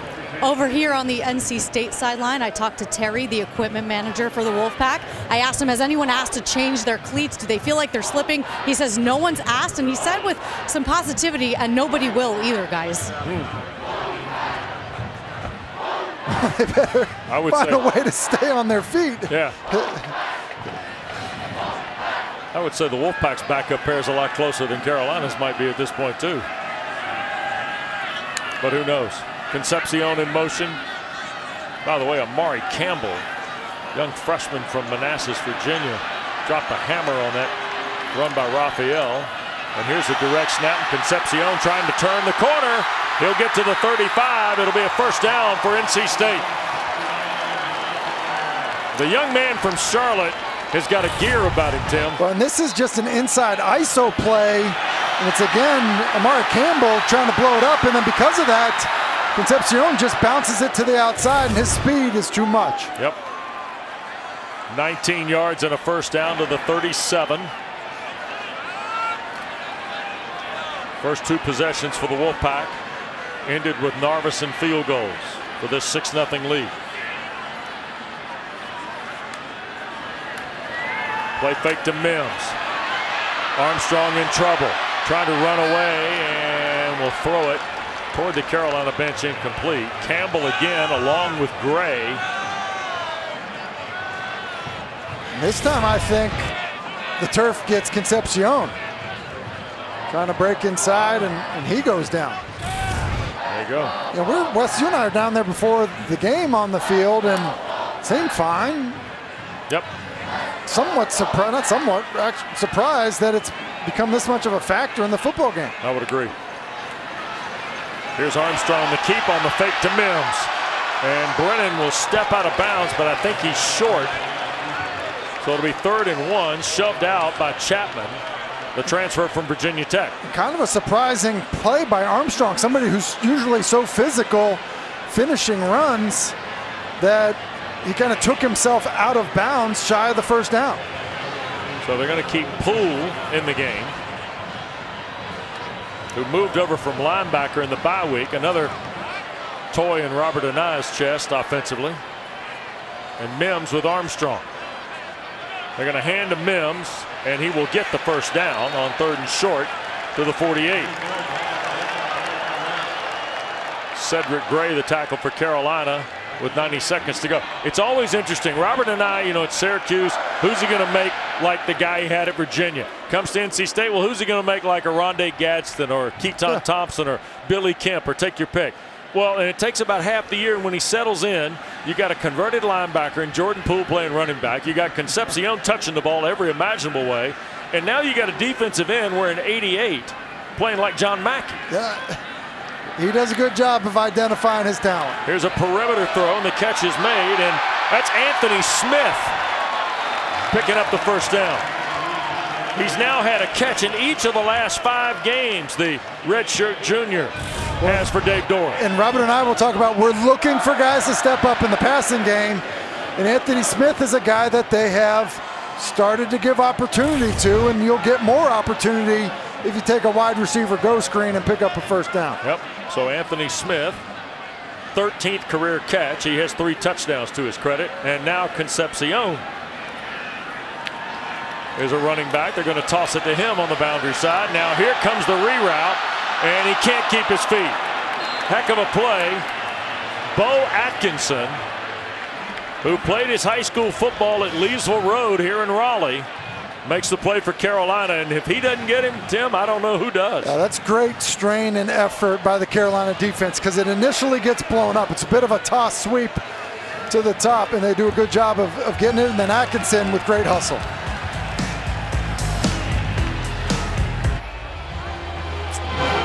Well, we're going to quarter 2 here in Raleigh on ACC Network primetime, and NC State has 2 field goals from Narveson on 2 red zone trips. You see the combined penalties. Drake May is hitless in 3 pass attempts and a fumble, and Carolina's got their fewest yards in a quarter since the Duke's Mayo Bowl a couple of years ago in Charlotte. Only 47 yards of offense on 10 plays for the Tar Heels. But State's got the ball to start quarter 2 here at Carter-Finley tonight. Armstrong shoots it inside, and Raphael makes the catch and got hit by Campbell. Mark Campbell's a guy they're excited about. Power Echols is off the field. I don't know if he was shaken up or not. We may have to see if Taylor can find out anything there. Gray is on the field, and so is Kamen Rucker. But Campbell has come in for Echols here, Tim, in this series. And I think part of it is just playing too many snaps of their linebackers inside in an effort to get Campbell on the field, and he started to play more really since the Georgia Tech game. Yep. 3rd and the full 10. Armstrong wants to take the shot. Does. Caught. 25-yard line. Rosner. The transfer from Rice in his 38th college game picks up a huge 3rd down conversion, 19 yards. It's a great job of Brennan Armstrong. Starts to his left, works his way all the way back to his right, and then just delivers a strike. As you see, kind of the stumble coming out of the break by Rosner, but that ball right between the 8 and the 0. Rosner, the 3rd leading receiver on this NC State team coming in. That's his 17th catch of the year. He's got a couple of touchdowns. And now the Wolfpack working toward the red zone again. Concepcion in the backfield with Armstrong. Here's a little reverse. Keon Lassane with a block in front from Penix. And he will dive toward the 11. It'll be enough for another NC State first down. 11-yard run for Keon Lassane.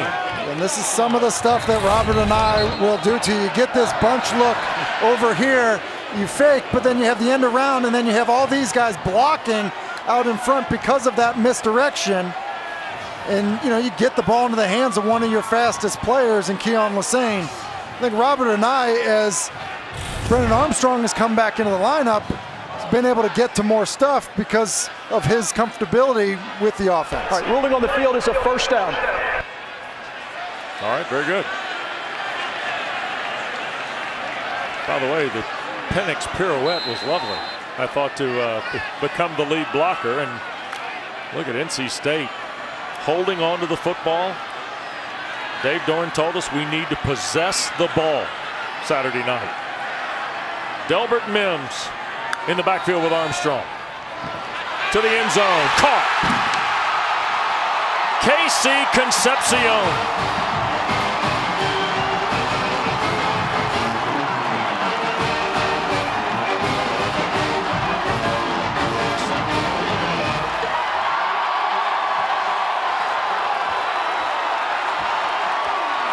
We said it. 10 is who they want to get the football to.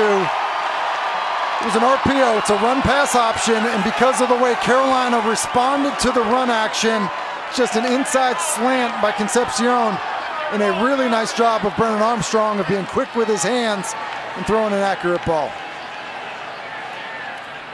Point after by Narveson. 2 minutes gone in quarter 2. Basically see the run action here. See the linebacker step up, and then the quickness of the hands of Armstrong to get it in for a score, and the Wolfpack off to a great start.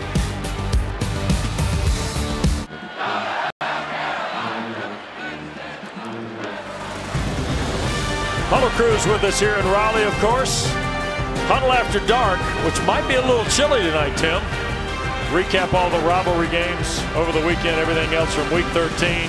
Kelsey Riggs keeps those guys in line right here on ACC Network and always available on the ESPN app. You're complaining about it being cold. I mean, like me and EJ, we're unaffected by the temperature. You and EJ? Yeah, we're sleeveless guys. NC State, 23 plays, 151 yards. There'll be no return. Will Hardy will ask for the fair catch. And time for our New York Life Drive recap. Tim?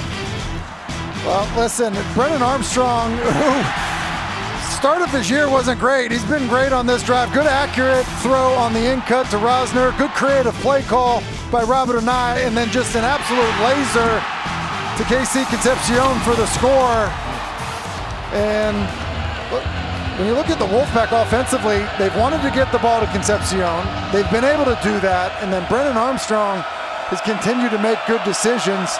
They've got to feel great about their start. Meanwhile, Drake May and Carolina trying to find their footing. And here's Copenhaver, the tight end. Devin Boykin will shove him out of bounds after a couple of yards. First completion of the night in 4 throws by Drake May. You know, an interesting play here where, you know, I think he originally was trying to get rid of the ball right away, had to hold on to it and takes a hit because of it. There's been a lot of pressure on him early. British Brooks is coming the ball game now with May. 2 years ago in this game, in this stadium, he ran for 100 yards and Carolina commits an error on the procedure call here. Copenhaver and Spencer Rolland at the right side. False start. Offense, number 75. Rolland. 5-yard penalty. Second down. Transfer from Harvard. And Burnsville, Minnesota. Will be Carolina's 4th penalty. Yeah, but I was going to say, between the slipping and the penalties, been a tough start. Yep. 13-0, the Wolfpack in front. Snap to May, not sure he was ready for it. Eludes one guy. Now will cut it loose in the neighborhood of Tez Walker or J.J. Jones. Savion Jackson was pounding Drake May in the process. Wes, that's a great pickup by you. He's not ready for this football. It's the second time that it's happened.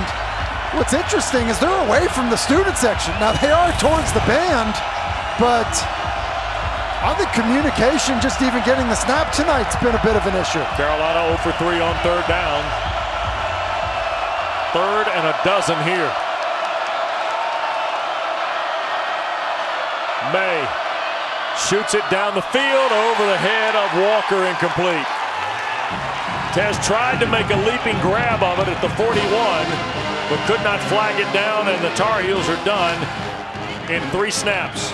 3rd 3 and out in 4 drives in this first half for Carolina. And again, it's the penalties that get them off schedule, and I think Drake's got a chance to pick this one up here.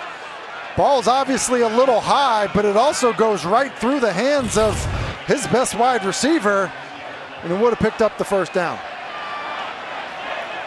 Coit will wait on McGinnis's punt here. Hangs it here to the near side, and a running catch by Jalen Coit at the 45-yard line. And that'll get us to a break near midfield for the Wolfpack, who lead 13-0. All rivalries are very intense, but you know, when they're within 30 miles, it's a little different. Bragging rights are very real. These fans do not like each other.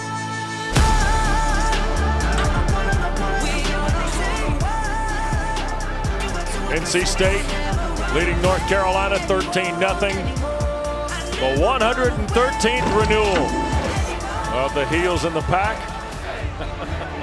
Yeah, there's one man on an island in every sea, my man. Well, Tar Heels lead the series 68-38, and there have been 6 ties. They played twice in an 8-day span in October of 1894. Carolina won the first one in Chapel Hill and the second one 8 days later in Raleigh, 16-0. But State has dominated, winning 2 straight and 5 of the last 7 headed into tonight. Armstrong rips it to Concepcion, fights through the traffic, turns the corner, keeps his feet at the 20, and Biggers finally gets him on the ground at the 11. Another big play by the Wolfpack in this opening half. Yeah, and Gene Chizik may have to make an adjustment in terms of how they're defending KC Concepcion. Basically, you got inside leverage on an in-breaking route, but Will Hardy, even with the leverage, just gets spun around. 43 yards, Tim. They average 3.5 plays a game of 20 or more. They've now got 5 in this first half to the Wolfpack. And 10's been a problem for Carolina. And we've got a timeout asked for and taken. Almost Timeout. 4 minutes into the North second Carolina quarter State. in Raleigh. They're first. 30 seconds. Welcome back to Raleigh. After that last NC State touchdown, I watched co-defensive coordinator Charlton Warren on the sideline with his defense, and he was saying to them, for whatever reason, we're not in sync. He looked at DJ Jones, who is in tonight for the injured Eliza Huzzy, and he told him to calm down. Then after a long teaching lesson, he then finished with the message, take a breath, do your job. And after that big play to KC Concepcion, I know he probably relayed that message once again in that huddle, guys. Taylor, thanks. Concepcion is okay. There's Chiz up top here tonight. Charlton Warren on the field with Tommy Thigpen. NC State and Armstrong to his left shoots it again for the freshman who cannot hang on inside the 5. And it looked like Don Chapman was there in coverage. Concepcion, as we went to the break a moment ago, was kind of motioning something with his eyes to the NC State bench, but appeared okay, and obviously was. He was on the field for the snap. Back in, and once again, Robert and I putting him in a quad set at the top of the screen, then shifting, and then bringing him across the formation and try to get him the football, probably just in anticipation that Gene Chizik is going to do something to put more eyeballs on KC Concepcion. That's Raphael going to the boundary at the right. Here's Armstrong.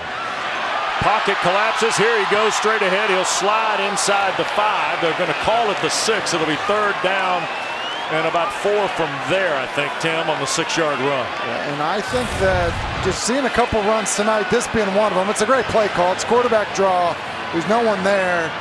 He puts himself down, and I think that between the way he did not finish a run earlier and that right there, I think Brennan Armstrong's a little banged up coming into this football game. Yeah, good point. Well, remember last week at the tail end at Virginia Tech, he took a big lick in Blacksburg. And I would say, you know, he typically runs like a fullback, Wes. Yeah. And so that's been somewhat surprising and certainly something to keep an eye on. Yep. There was a question among the Wolfpack faithful this week for sure. And now a timeout will be taken by Dave Dora.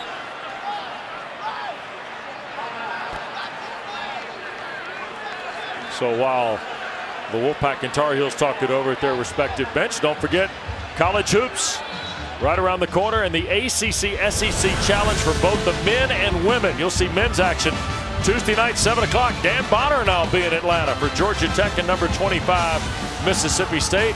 And also Wednesday, 9:15, Georgia visits Florida State to see their third ACC opponent in the last 6 games for the Bulldogs. All that coverage on ACC Network and all the ESPN family of networks for the ACC-SEC Challenge. After 20-odd years of the ACC Big Ten Challenge, looking forward to seeing what the ACC-SEC Challenge looks like this year. Here in Raleigh, out of the Wolfpack timeout. Here goes the Robert and I toy box again. Carolina's got to try and get lined up here. Concepcion in motion, slipped. Here's Armstrong to the freshman, touchdown.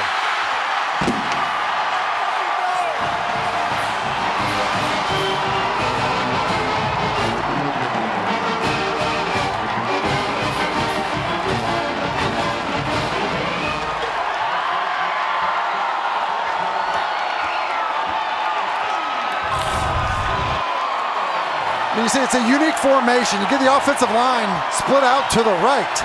And so now there's some confusion just talking it through. Look at Travis Shaw, who's up at the top. He falls down, I think, trying to say, hey, essentially get the game to stop for an injury. But by that point, it was too late. Carolina had snapped the football. Narvison's point is good. Well, the battery of Armstrong and Concepcion in the span of about 3 minutes has put 2 touchdowns on the board, and NC State is well in front with 10 minutes to play in the first half at 20-0. Well, Concepcion, he nearly loses his footing, but it's Brennan Armstrong being able to get all of that organized and then get the ball snapped before Travis Shaw could go down to get the officials to stop the game for an injury. And let's say this, Robert Anae deserves a ton of credit for how he has designed a plan tonight to get that young fella the football as much as possible. Well, it's been remarkable. And it adds to a trend where NC State had scored 35% of its points in the second quarter this year. And now they have outscored opponents 113-58 in the second quarter. And this particular night, it's 2 touchdown passes from Armstrong to Casey Concepcion. And I know the ballots are due tomorrow afternoon at 5 o'clock for the Offensive Rookie of the Year, Tim. It's going to be hard not to write number 10's name down there. To me, and Will Hardy just got blasted on the kick return. Wow. So the Wolfpack forces the Tar Heels to start right around their 10, Taylor. Yeah, guys, Casey Concepcion, as you mentioned, has had an incredible season. Came into tonight in FBS top 5 for receptions, yards, and touchdowns for all of freshmen. I asked him, did you know the last player who won ACC Rookie of the Year? Because there's potential for that. He didn't know, and by the way, it was Russell Wilson back in 2008. He said, you know what's crazy? He's my favorite quarterback, always has been since his Seahawks days. I asked Casey what it would mean to him to win. He said, for my family to win it, it would be everything, because this is what I've been working so hard for my entire life. Wow. What? He's got my vote. I'll tell you that much, because he's been remarkable. I mean, he's a freshman wide receiver that's playing in the backfield, running between the tackles. I mean, he's been incredible. Hampton got a yard. May going to hand it to Omarion again, and Carolina just going to ground here. They picked up about 3 in 2 carries. Devon Betty to stop. Hampton has 27 yards. He comes in averaging almost 129 a game. He was tied with Ollie Gordon of Oklahoma State when the weekend started for tops in the nation at 1,414 yards. Carolina 0 for 4 on 3rd down. May shoots it to Walker, offline, incomplete, and took a shot from Aiden White.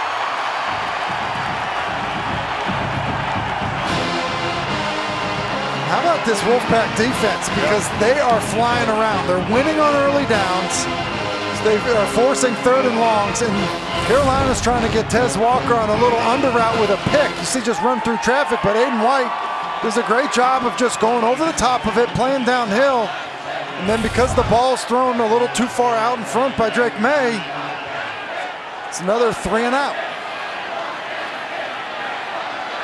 Toy to wait on the punt from McGinnis. 4th 3 and out in 5 possessions for Carolina. Here's Coit at the 46, and Chapman tracks him down. Nice play by the young freshman. That brings us to tonight's edition of Food Lions Food for Thought. And Tim, Drake May is 1 for 7 for 3 yards. Well, we knew that he had his struggles against this defense, but tonight's been something else because he's already had a turnover. He's had a hard time finding completions. He's had a couple of plays where the ball gets snapped when he's not ready for it, and it's been a disaster for Carolina offensively. First down, shot to Lassane off the arm of Armstrong. Right at about 17 yards, I think, or so for NC State on the play to the 39 of Carolina.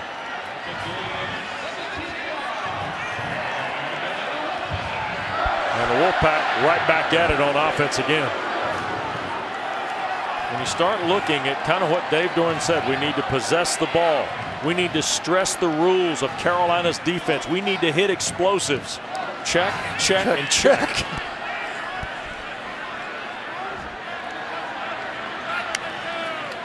Toss in front. This is Concepcion trying to find a crease. Cannot. Got 2 yards on the. It is a pass statistically, because Armstrong threw it in front. It's the easiest pass you quarterbacks ever make. And KC might have been shaken up on that play. Well, you know, it's kind of remarkable that, you know, he's able to battle through these games. And we've done a number of their games, Wes, where he's touching the football a lot. Yeah. And, you know, it's one thing to play a bunch of snaps. It's another thing to touch the ball nearly every play. Concepcion did go to his knees when he reached the bench area a moment ago. So Porter Rooks in motion there. And here's Armstrong looking to make a throw downfield, and it's caught. And Keon Lassane inside the 20, thrown back by Don Chapman. It's a great throw by Brennan Armstrong. You know, don't forget, Brennan Armstrong had a period there at Virginia where he was throwing it all over the yard. This is not a guy that's not a good passer. He's been a very good passer in this league. And that was a beautiful throw there. Up over Kamen Rucker's hands, but dropping it down to the receivers before the secondary can get into the area to make a play. Concepcion to the medical tent. Armstrong's 11 of 15 for 185 and 2 scores. One more time. Crossing route. This is Porter Rooks. Tackled around the 10-yard line by DJ Jones. And Rooks with another catch in this first half. Here's another look at Concepcion. Cedric Gray, the tackle there with Bo Atkinson for Carolina. And, you know, that's the play typically. You know, you get kind of AC joint separations, broken collarbones. Is when the weight of a defender going down on top of your body, right, you know, driving your shoulder into the ground. See Mims now in the backfield with Armstrong. Second down. Armstrong toward the end zone, and that's batted away. Armani Chapman got a hand in on a ball for Keon Lassane. And without Huzzy, Chapman probably is their next best corner. Made a lot of plays this year, kind of played his way into the lineup, and really doesn't have any help. Action very similar to the action on the touchdown, but was a nice job of playing that one, getting his hand in there. NC State, who came into the ball game 8th in the ACC at 39% on third down. They're only 32% in the league. Is 4 for 6 tonight. Here's Armstrong on another third down try. Shoots it toward the end zone, but really throwing it just out of bounds. He had Rooks and Lassane kind of hanging out, and Power Eccles back on the field was forcing Armstrong to the near side. And here's Narveson to see if he can add another point. We get a look at Concepcion, who's out of the medical tent, and I guess that's a good sign. Man, it's a great sign for NC State, and it's a good sign to see Brennan Armstrong make a good decision, understanding the situation. Here's Narveson now, right at 28 yards. And the kick is good. NC State adds another field goal. 23-0 on a Saturday night in Raleigh. Tough night at the office so far for Drake May, Tim. I mean, beyond tough. Yeah.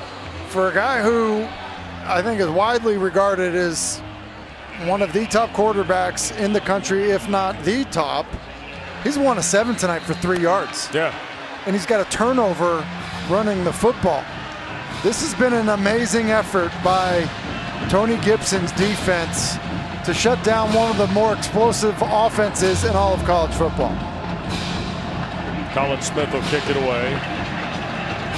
Chapman, the freshman, Doc Chapman, and Will Hardy are deep, and Hardy will just signal for the fair catch. Carolina will get it at its 25, trailing now 23-0. Don't forget, next weekend is championship weekend. ACC Network has wall-to-wall coverage of the Cards and Seminoles from Charlotte. Friday, ACC Huddle at 3 p.m. Friday hours for the group. 4 o'clock ACC PM, Pack and Taylor in Uptown Charlotte. Saturday, 6 o'clock Huddle, 8 o'clock Championship Command Center broadcast. And at 11:30 ACC Huddle postgame, and Florida State leading Florida at Steve Spurrier Field at Ben Hill Griffin Stadium tonight in Gainesville. May and the Tar Heels from the pocket, loops it for Jones, who makes the catch. And Carolina's going to have their first snap in plus territory after the throw over the top of Bishop Fitzgerald to J.J. Jones. And they need a bunch combination. They run a corner route. Simple concept, and it's well read by Drake May, and good ball thrown. And here is Jones again. J.J. Jones trying to put a little energy in the Tar Heel attack after the 30-yard catch, and Shaheem Battle slows him down for another 10-yard play. And pace is definitely something that Carolina wants to get to. May pumps, now wants to run with it and has some real estate. Out of bounds at the 20. That's another first down, about 15 yards there, Tim. 15 yards there. The challenge on quarterback runs, it's harder to go as fast when the quarterback sprints to the far sideline, but Carolina still trying to get to it. And that time, Davin Vann just launched right on through between Corey Gaynor and Willie Lampkin, I think. Offside. Defense, number 1. 5-yard penalty. It's first down.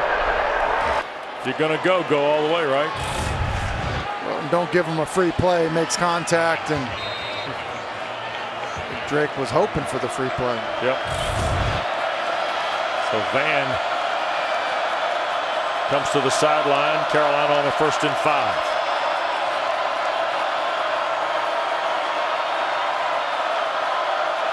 Play clock down to 8 for May. He's got Hampton with him.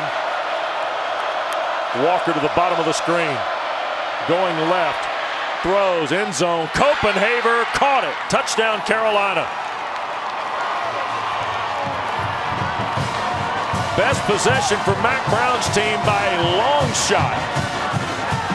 Well, for all the struggles that we saw Drake May have, that was a pretty impressive drive. Good throw on the corner route, the scramble, and then this is a ridiculous throw. He's trying to get Nesbitt in the flat. Doesn't like it. And moving to his left, that's a really difficult throw to Copenhaver. Kind of one he missed moving to his left to Tez Walker early in the football game. But that was a big-time throw. 4 plays, 75 yards in 123. And Wes, that's the key. Scoring quickly after you've dug yourself into a huge hole. And here's Burnett, another Raleigh product, to add the point. And Carolina's on the board. Tim, again, let's go back here, because there's some things that now you're seeing from him that are next level, right? Yeah, I mean, this is absurd. There are not many guys that can do that there. Sprinting to your left, you're looking to get the flat.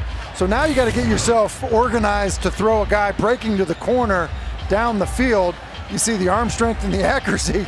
And here we go saying, hey, this guy's 1 of 7 for 3 yards, and he says, all right, how about I go 3 for 3 for 55 and a touchdown? Yeah, Carolina's first 5 drives, they had under 50 yards of offense, 75 there in 4 snaps. And an important drive and an important score for Mac Brown's night. For sure. I mean, it felt like this game was completely getting away from them, and they needed that.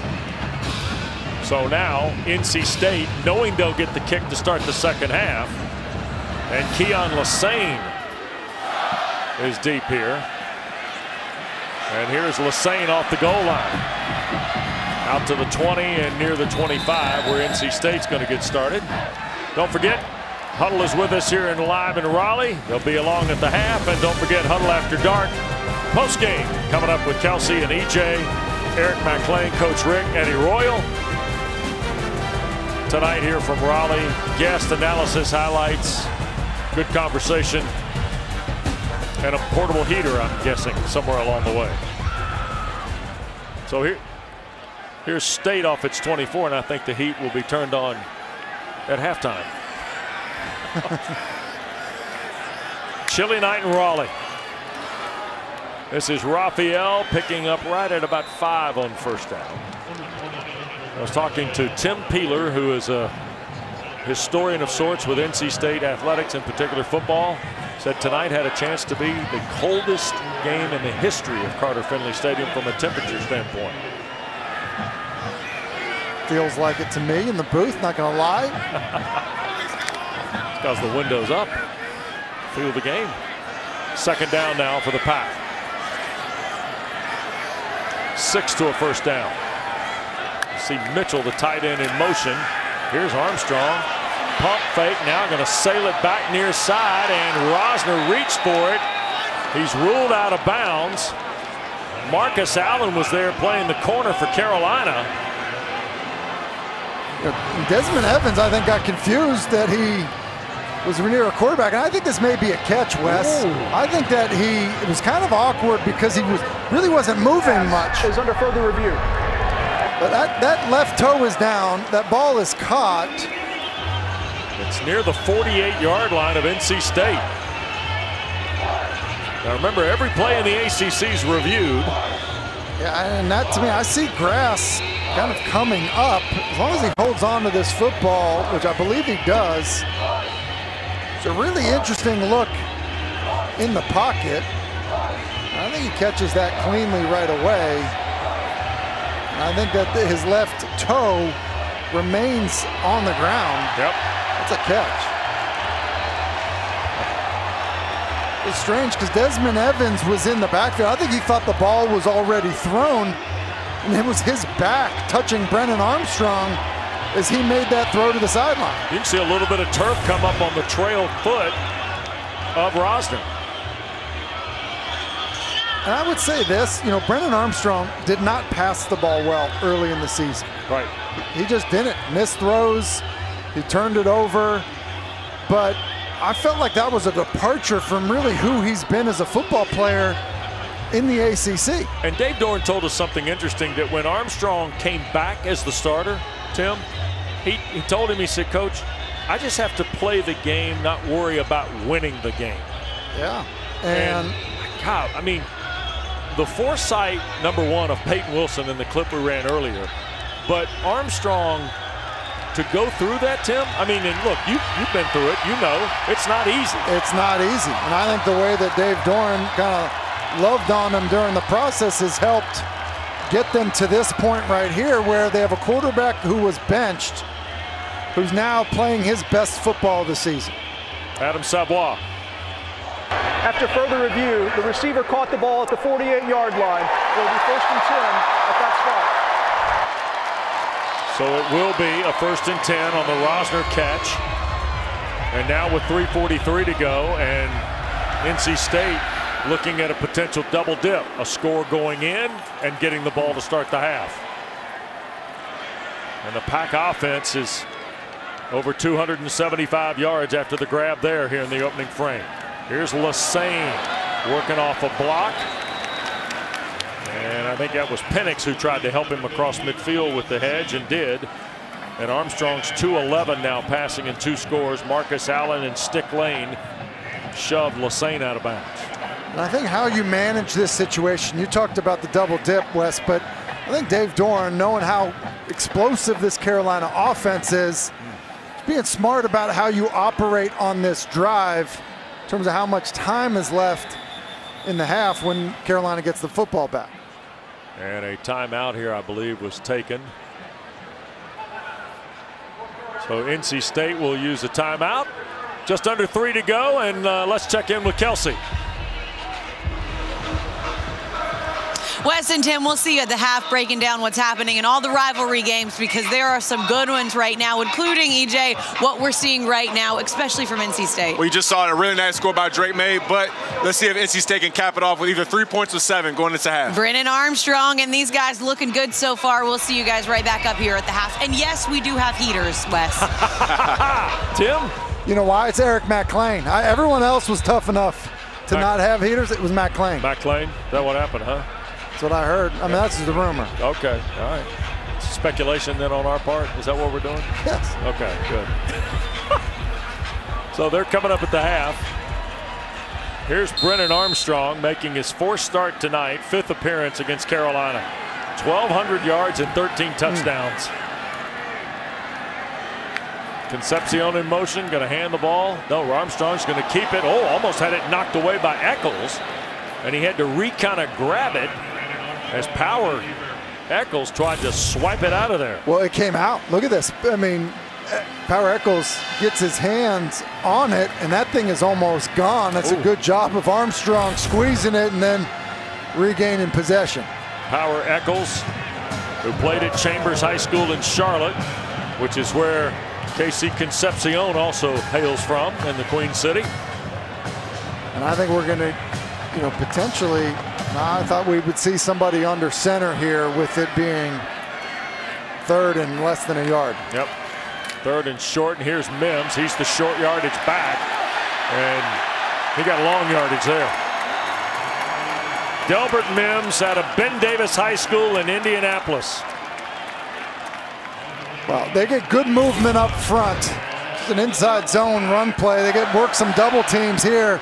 Good cutback, and then just lower your pads if you're Delbert Mims there and finish the run, which is exactly what he does. It's an impressive conversion. State 5 of 8 on 3rd downs now in this first half.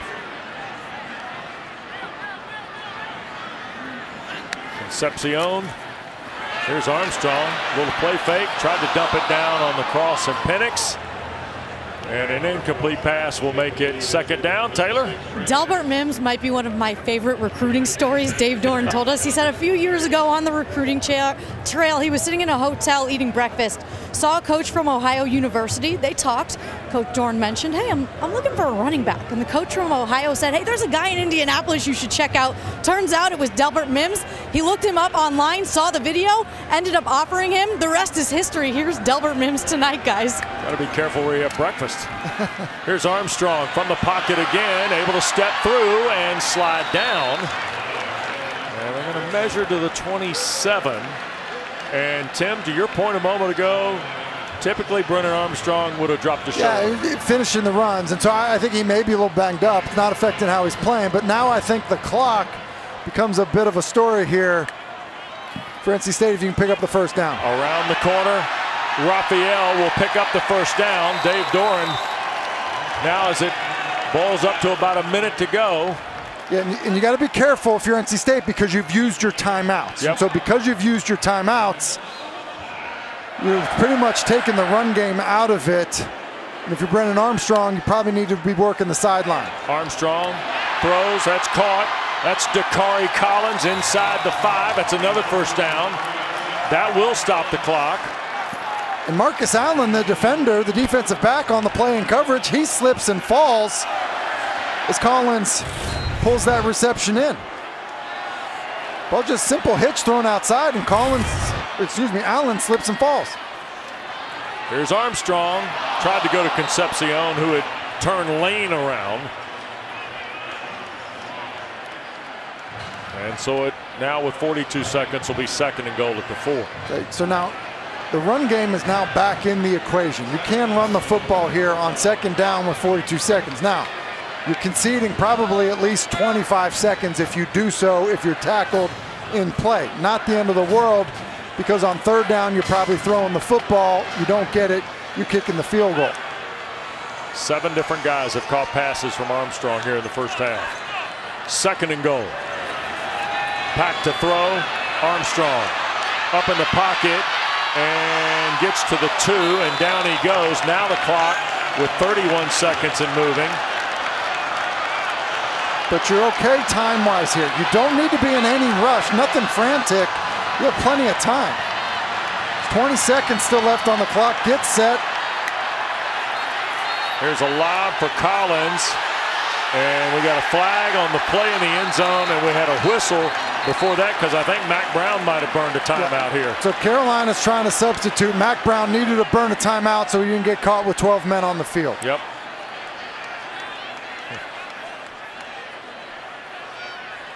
And I think Carolina's going to get the timeout. Prior to the snap, timeout, North Carolina, their first, 30 seconds. So this is what Mac Brown sees. He sees he's got one of his defensive linemen trying to get off of the field. It looks like it's Desmond Evans. He's about at the 10-yard line now. Mac Brown runs down to the official. You see him at the very top of the screen calling the timeout, and it's a good decision by Mac Brown. So, meanwhile, Robert and I can dive into his catalog here. Well, and Wes, it's a great point, because part of what can happen, usually when you get these unique formations, one like we saw on the Concepcion touchdown earlier with the offensive linemen lined up outside by the numbers, those are typically long play calls. So, you know, play calls that you would like to discuss in the huddle to kind of remind everybody. That timeout allows you to make a call like that. Can you run it here, Tim? I would not, because 18 seconds is usually what you need on a Mayday field goal. That's too close for comfort for me. Armstrong to throw. End zone shot, caught. Concepcion. He's not in now, so you've got a Mayday field goal, and you got to fly to do it. And here they go. State's got to get lined up. Play clock down to 7, 6, 5, 4, 3. Snap, Narveson kick with 1. It's good. The fire drill works for the Wolfpack.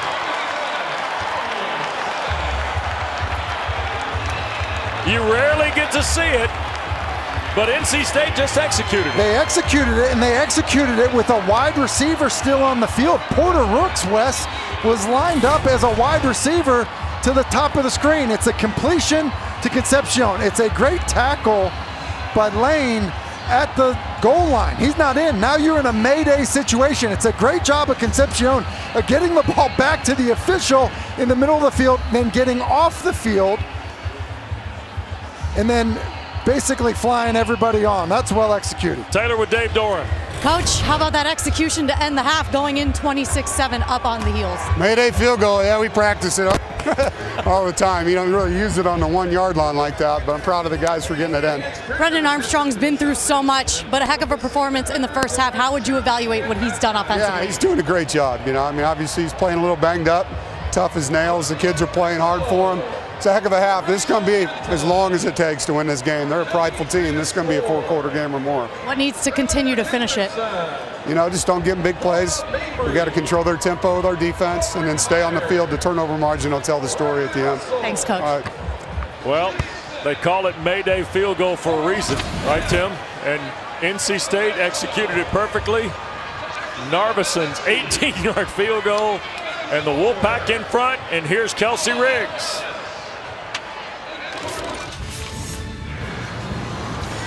Wes Durham, thanks so much. Welcome into this ACC Network halftime report. And how about that quick finish there from NC State? Going into the locker room pretty happy with the 26-7 lead in this rivalry matchup over North Carolina. Our thoughts on that coming up in just a little bit. But right now, we got to take you through what's happening around the ACC, because we've got a massive game with number 5, Florida State, and Florida going head-to-head. EJ, Eddie, EMAC with me. And you see Mike Norvell trying to get his guys going. Love it. Trouble. Terrible. This is a terrible call. This is Terrible an call. absolutely We all agree. horrible call. And these are ACC refs, which make me even more upset. They're supposed to be looking out, right? Brutal, right? So unnecessary roughness is the call, and then EJ, this is the response. Yeah, this is tough. I mean, look, this is a misdirection play right here. They got a gas backside A. Coach Norvell getting after it. Florida cashes in, but Mike Norvell's crew trying to answer Tate Rodemaker. How about that, Eddie? Yeah, Johnny Wilson coming up big, making some tough catches today. Way to keep your feet in bounds. Next play, Trey Benson, EMAC. Yeah, you love to see this. I need to see more of it, actually. Run the football with Trey Benson. You guys said you wanted to see that for them to get it going. Well, in the second half, third quarter, you get a little bit more Trey Benson all the way, EJ. Right on cue, Big E. And then, look, like I said, threes at Florida State always make plays. There you go, Trey Benson. So Florida kicks a field goal, so they have the 15-14 lead right now. Looks like with about a minute to go in the third quarter. But EJ, you guys talked about what you needed to see early. You needed them to take care of the ball, to do big things defensively, take care of the ball offensively, and special teams. It's been a slow start. Why? Yeah. It has been a slow start, and part of it, I think, is just the inexperience of Tate Rodemaker. But we expected it coming into this game. Maybe try to take some shots. They haven't really done anything vertically as far as just one-on-one matchups with Keon Coleman. He's hit some seams. He's hit some nice passes. I think right now, continue to take care of the football, run the football. Because really what Florida did, which was a good job of running the ball, keeping time of possession in their favor early in the game. Yeah, exactly. And again, when you have a young guy, a young quarterback that's learning on the job on the fly, and I get from an age perspective, but he's inexperienced, right? At the end of the day, he's in the swamp. This is one of the hardest atmospheres in college football. So help him out, run the football a little bit more, get it to your great running back there, and let the offensive line do work. Yeah, the slow start is due to not being able to run the ball early. Trey Benson got it rolling later on in that half, but to start the game off, they didn't start with a good flow. A couple 3-and-outs. It wasn't great flow for that offense, and then the defense has got to play better as well. I want to see some more stops from this defense. You don't want Tate trying to do too much, but get Keon Coleman the ball. I mean, you saw the one chance that he had, he made a play with it. Continue to get him the ball. It doesn't have to be down the field. Get him a quick screen. Just get the ball in his hands. Florida State with only 57 rushing yards at this point in the game.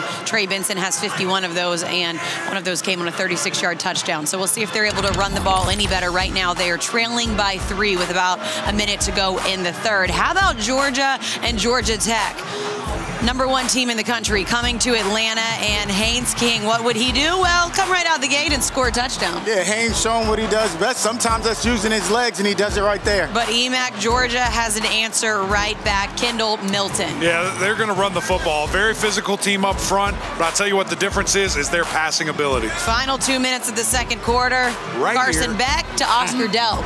Great pass right here across the middle. This tight end has been playing great all season long in spite of Brock Bowers. So many weapons for this team. DeJuan Edwards there with a 3-yard touchdown. Bulldogs up 21-13 in the third quarter just starting, but Georgia Tech trying to stay in it. How about Clemson, #24 in the country, on the road at South Carolina. In-state bragging rights on the line in this one. Second play of the game. A lot of bragging rights here. Yeah, Khalil Barnes here. Just a great heads-up play. That ball went backwards. He scoops and scores. Everybody else just kind of stops. He takes it to the house. Amazing play by the young freshman. So they jump out to a 7-0 lead. Then midway through the first quarter, same score, 4th and goal. Luke Doty takes it in, and the game is tied at 7 apiece. So that home crowd likes it, but don't worry, because Clemson kicker Jonathan White steps up big for them and knocks that one through the uprights. He's been big in the first half so far. 16-7, Clemson right now with the lead over South Carolina. EMAC in a hostile environment on the road, and they're taking care of business. Yeah, they really are. You need to see a little bit more from the offense, especially just from a consistency basis. Now, they're kicking field goals. Praise the Lord, making field goals. It's great to see. But just a couple more conversions, getting those passes, catching the ball for your quarterback, but also, Cade, just calm down. Take the plays that are there because they are. Yeah, I think, again, keep leading with the defense. Keep getting stops. You've only given up 7 points at this point.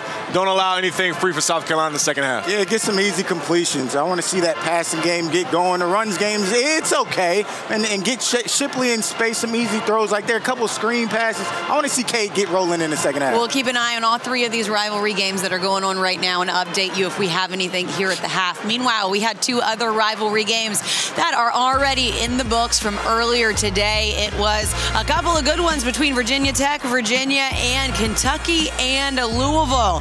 And a good one here at Carter-Finley Stadium so far. NC State up 26-7 at the break. More from the ACC Huddle after this.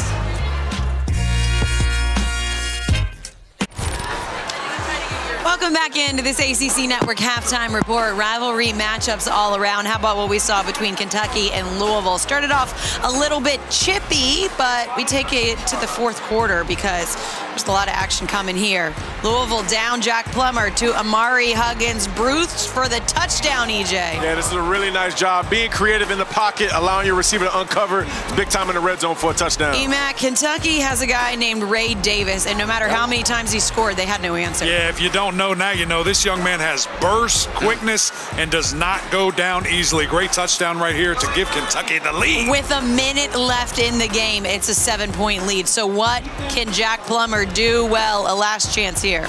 Yeah, I mean, he gave his receiver a chance right here. It looked like PI right there, a little push by the defensive back. Yeah. Unfortunately, the refs missed that one. Kentucky takes down number 10 Louisville 38-31 the final. Also Virginia Tech and Virginia. How about that? Most points ever scored by one team in this game in series history, 55-17 the final. As the Hokies are going bowling. Yeah, they are. Meanwhile, KC Concepcion, speaking of guys that teams have no answer for, one of his 2 touchdowns so far in the first half. It's a 26-7 lead. We'll break down this game after this. Welcome back into this ACC Network halftime report. We've got a good one here in this rivalry matchup between NC State and North Carolina. 26-7 lead for the Wolfpack at the break. And this offense has gotten off to a hot start, and the defense has been pretty good too. Yeah, I'm more impressed with the defense. I mean, both sides are great, but the defense is playing great. I mean, I never thought that I have to say that Drake May has to play better. He needs to calm down and throw the ball more accurately. But Aiden White's making it tough on Tez Walker. Tony Gibson's calling a great game, getting pressure. Just all around, great job by NC State. Yeah, no, this defense is playing out of their minds. I mean, before that last drive, that touchdown drive by Carolina there, they held him to 3 yards pretty much the entire half. That's insane. Yeah, look, the stats I see, Carolina 0 for 5 on third down, NC State 6 of 10. That's the difference in the game. Let's see if Carolina can flip that. We'll see, and we will have full reaction for you tonight on the ACC Huddle. Full hour-long breakdown of what happened here, what happened elsewhere, and the rest of the rivalries as well. And we'll be joined by the winning team. Maybe Santa will join us as well, tell us what we're all getting for Christmas. ACC Huddle Bus Game with you afterwards. Let's go see what's...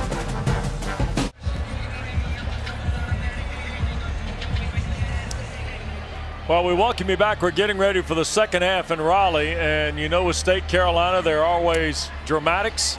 Well, apparently the end of the first half is our first installation of dramatics tonight, because NC State kicked the field goal with 12 men on the field.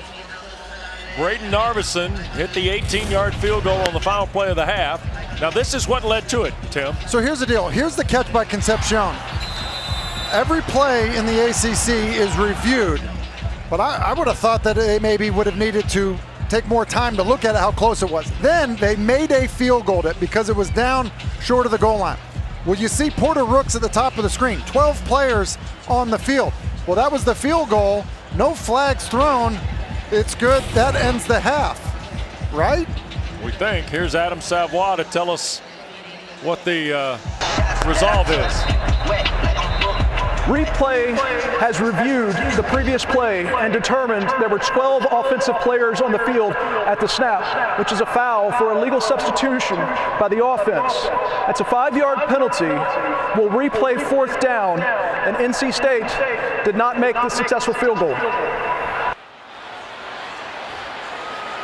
So the kick has been taken off the board. 0. So here is Narveson to try a field goal, and Mac Brown. And Braden Narveson's essentially going to try about a 23-yard field goal on the final play of the first half after we've had halftime. And I'm not really sure why it's untimed.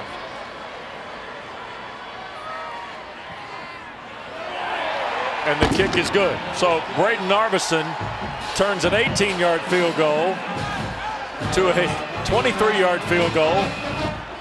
And if you're just coming back to join us to start the second half with Tim Hasselbeck, West Durham, we've seen a field goal for the second time to make it 26-7 NC State.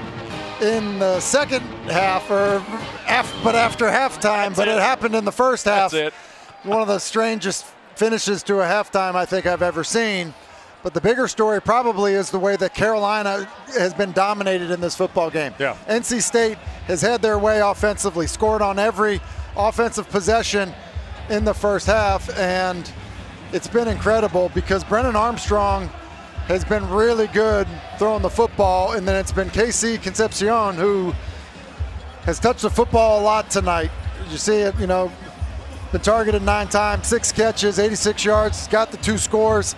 He's had a number of carries as well, and that was the plan offensively, and NC State has been able to execute it. So, in one of the rare exchanges, we're going to see a field goal by one team, and then that team is going to take the kick. There's a few things there for me that are hard to digest on this. Is one, that the game wasn't stopped. We know that the play with Concepcion was at the goal line, and because there was roughly 19 seconds left, evidently it was reviewed fast enough so that the Mayday field goal was able to get the kickoff. But then that play needs to be reviewed. There's 12 men on the field. I think at that point it needs to be addressed, not after halftime. The kick by Boyd will go into the end zone, so NC State's going to start from its 25, Taylor. Yeah, guys, Mac Brown absolutely not sugarcoating things coming out of halftime. He said that was maybe the worst half ever by a football team that I've coached in my career. He said, look, the second half we have to completely start this thing over. We have to play better, and he put it on them as well. We have to coach better. Guys, he was also very upset about the officiating there late in the first half with that field goal. And I talked to Dave Dorn heading off the field. He talked about Brendan Armstrong playing a little injured. You guys had been saying that in the first half. Hasn't seemed to bother him, so we'll continue to keep an eye on it, guys. Pistol for Armstrong with Concepcion, who gets the carry to the right side, and will pick up 8, almost 9 on first down. DJ Jones, playing for the injured Elijah Hussey in the Carolina secondary, shoves him out of bounds. And a continuation in the second half here with what we saw in the first half. In the backfield, Concepcion, and they hand it to him on an outside stretch play, picks up 8 yards. NC State saw Carolina possess the ball, or NC State had the ball 22 minutes and 17 seconds, Tim, of that first half. Here is Armstrong shooting it across the field. Keon Lassane the catch. He'll slip down shy of midfield at the 49. Another Wolfpack first down. A good play design. It's just a move the pocket play action, boot, get Armstrong on the move. Left-handed quarterback moving left, good accurate throw to Lassane. Yep. And all of a sudden the Wolfpack doesn't look like it's missed a beat, does it? From the first half. They scored on all 6, technically, of their first half possessions now that we've had the rewrite on the field goal. Mims in the backfield here with Armstrong. That's Rooks in motion. And the big back, Delbert Mims, is pulled down by Kamen Rucker. Grabbed him by the waist and slung him down for a loss of 1, did the Butcher.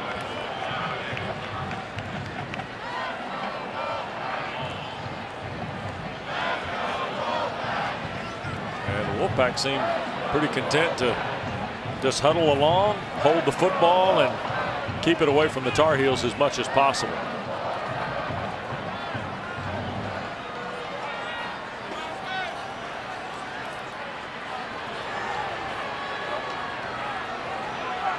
Snap to Armstrong. Quick throw, near side. This is Collins, the Clemson transfer. And Dakari Collins brought down by Marcus Allen. It'll be a first down to the Carolina 40 on a 13-yard throw. Similar play that we saw towards the end of the second half, and it's just a hitch route by Collins, and once again being guarded by Marcus Allen. And watch Allen at the top. Footing has been a huge issue tonight for Carolina. Yep. So a first down here for NC State. Concepcion in the barrel of the pistol with Armstrong. And here's the give to the freshman. Working to the right side. He'll turn the corner. He's got 10, 15, About 18 yards on first down. Marcus Allen, the tackle of Kevin Concepcion. And how about the offensive line for NC State? Just everybody, just look at the movement that these guys get. Outside zone. Look at the Concepcion's 4 yards past the line of scrimmage before he really makes a cut. You know, and this is not an offensive line that, you know, has had a year, you know, that you typically see out of some of these NC State offensive lines. They've kind of struggled right there, not so much. 1st and 10 outside the 21. Mims spinning away and runs right into Don Chapman, the senior safety, who's down in the box for the Tar Heels. So 2nd down coming up, and the Wolfpack is closing in on 400 yards of total offense here early in the 3rd.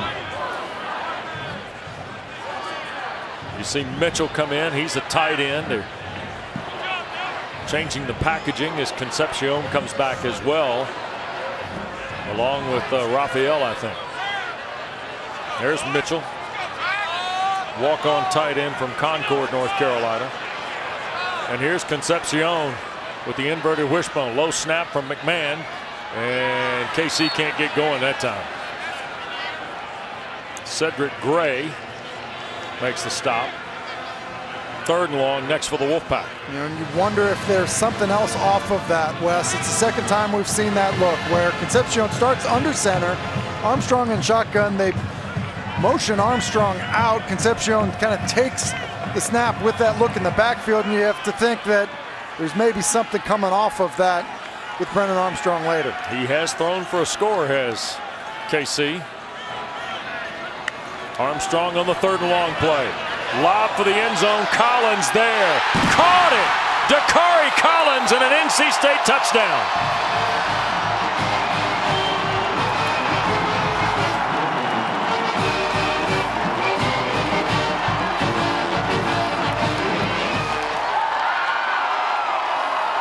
This is some kind of throw and catch here. It is. One of the criticisms of Brennan Armstrong early in the season is the ball wasn't being spread around to different playmakers. But tonight we've seen a number of guys come up with big catches. This time it was Dakari Collins' turn. Narveson for the point after. 7 possessions, 7 scores for NC State tonight. The kick is good. And Brennan Armstrong sees it. You got an all-out pressure inside, and then man across the board will take your shot, your best matchup. He chooses the press coverage at the bottom of the screen and throws an absolute strike as the Wolfpack continue to put points on the board.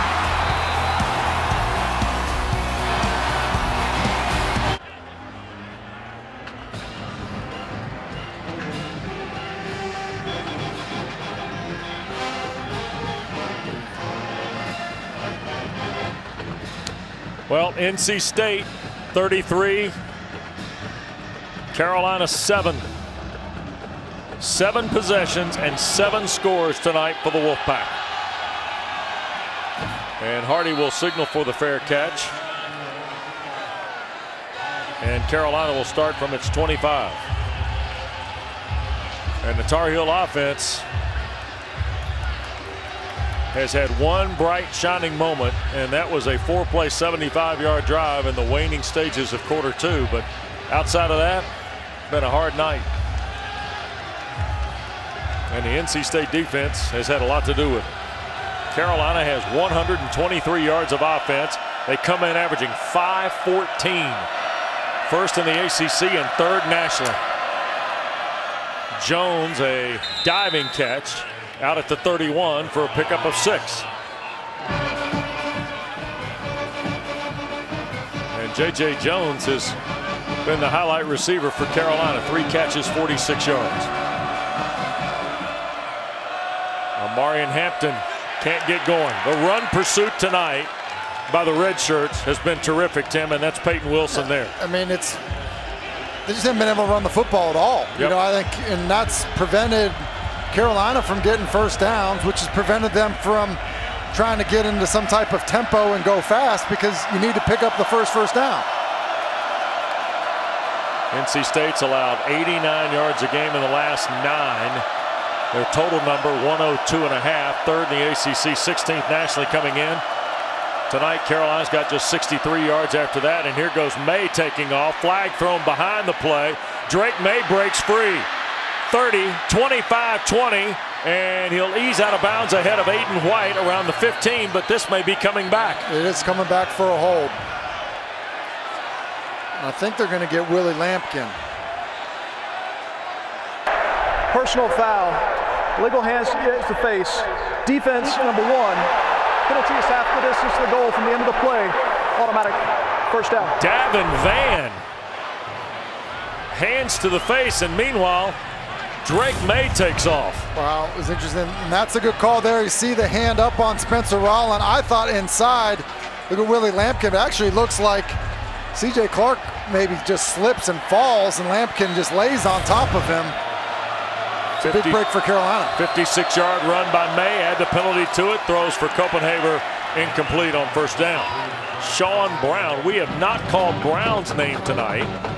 And interesting because Chip Lindsey was talking about Brown and Wilson as kind of being the back-end keys of the 3-3-5 for Tony Gibson. I think part of the reason we haven't called their names is they've been on the field that much. Yeah, good point. Here's May on second down. He'll keep it to the left side. Drake inside the 5 to the 1. Big lick from Boykin. It'll be 3rd and goal. And I think 33-7, I think you got to go for it. I think it's 4-down territory if you don't get it on 3rd down here. Tar Heels right at the line. May going to dodge to the left and fall into the end zone. So Drake May's got his 9th rushing score of the year. And the Tar Heels take the opening possession of the second half and put some points on the board. And I think Carolina's going to go for 2. Not sure what the chart says this early in the 3rd quarter, but when you're down 20, just trying to chip away at it any way you can.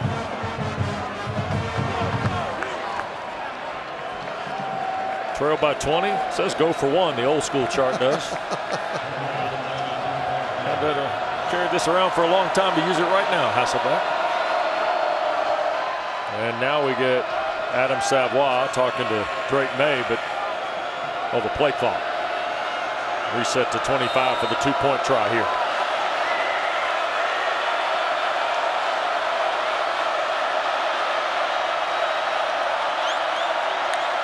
Snap to May. Wolfpack brings 3. Pumps. Drake will run for the far pylon and score. There's a marker down. And now a flag is thrown after May spiked the ball, scoring on the 2-point play. So I think we're going to get a hold on Copenhagen, and then I think we're going to get a foul on May for spiking the football. Which means I think we're going to look at your chart, Wes, and Mac Brown's going to kick the extra point. That's it. He's going to follow the card. Not go off script.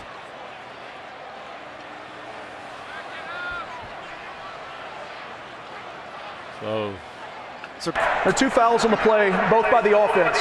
Holding, number 81, 10-yard penalty. After the play, unsportsmanlike conduct, number 10, his first of the game. That 15-yard penalty will also be enforced. We'll replay the try. Also, we're going to back up Burnett on the kick. So now all of a sudden you're going to have in the ballpark of a 48-yard extra point. Well, 44-yard extra point. Changes your percentages a little. Burnett's hit a 48-yarder at Pitt. This is 44 for the point.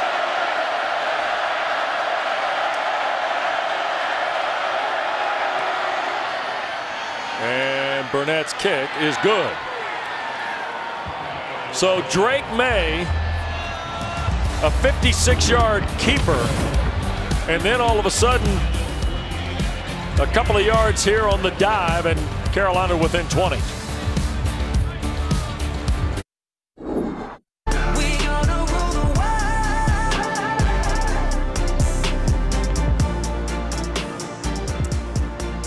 Well, it's been all Wolfpack from the jump tonight here at Carter-Finley in Raleigh.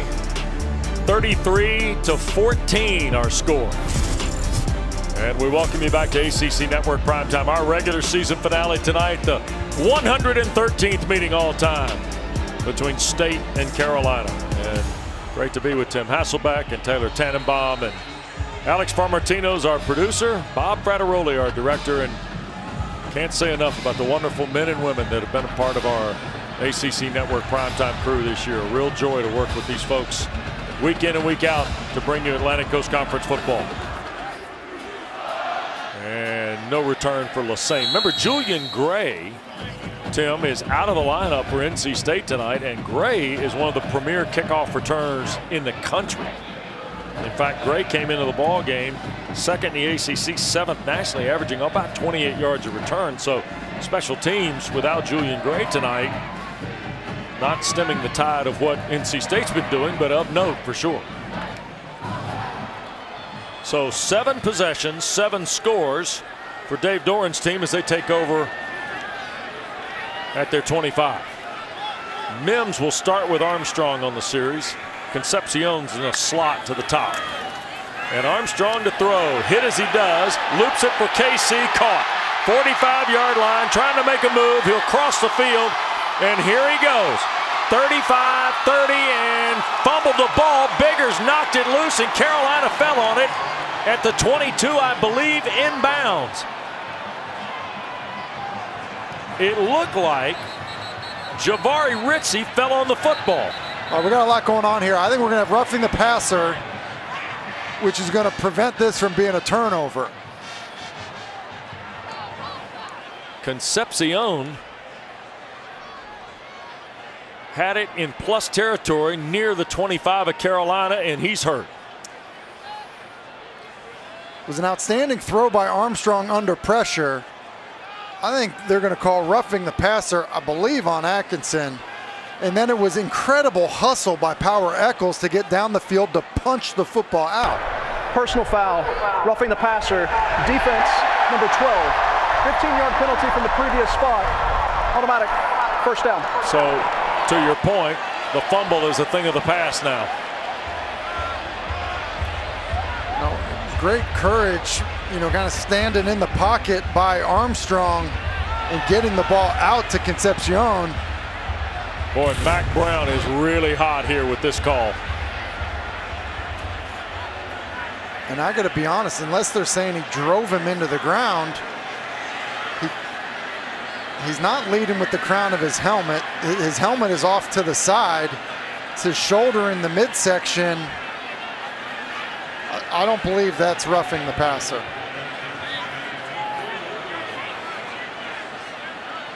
Ball will be at the 40-yard line. There's Bo Atkinson.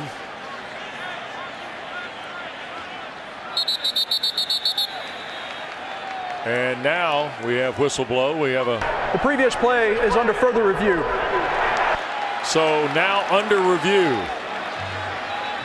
We'll step aside at Carter-Finley Stadium back after this.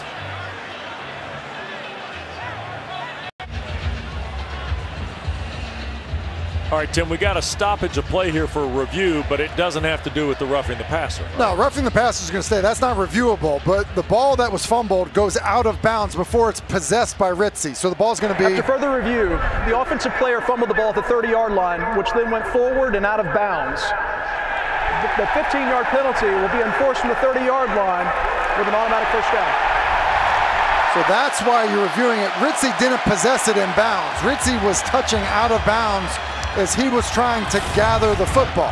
So you're going to see the roughing at the beginning here, which, I got to be honest, I don't think is roughing. But Concepcion catches the football. He takes off. When he fumbles this football at the 30-yard line and now is going forward, Ritzie tries to recover it, but he's touching out of bounds before he possesses it. So rather than the penalty being from the original line of scrimmage, it is now from the end of the play, which is basically the 30-yard line where he fumbled, plus 15 yards because of the roughing. And now Concepcion will draw up as the quarterback. And he will keep it left side. Trying to get a block here at the corner and out of bounds around the 5. So it ends up being a 54-yard pass, roughly less than 54 plus the 15 on the penalty. Because the ball was fumbled around the 30 and then the 15 yards fit nicely half the distance. And now all of a sudden it's second and short. It was a 45-yard pass, and then so 60 yards total by the time you mark the penalty off.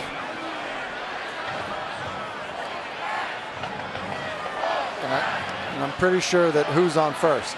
Wes, is that what you said? Concepcion's got 176 yards of total offense so far. And here's the handoff to Mims. And the big fella will drive into the end zone. Touchdown, NC State.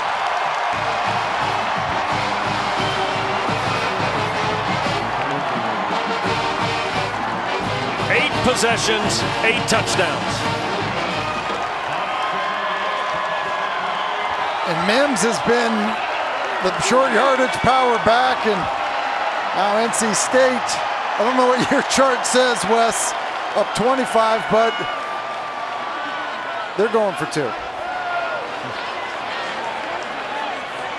My chart stops at 20.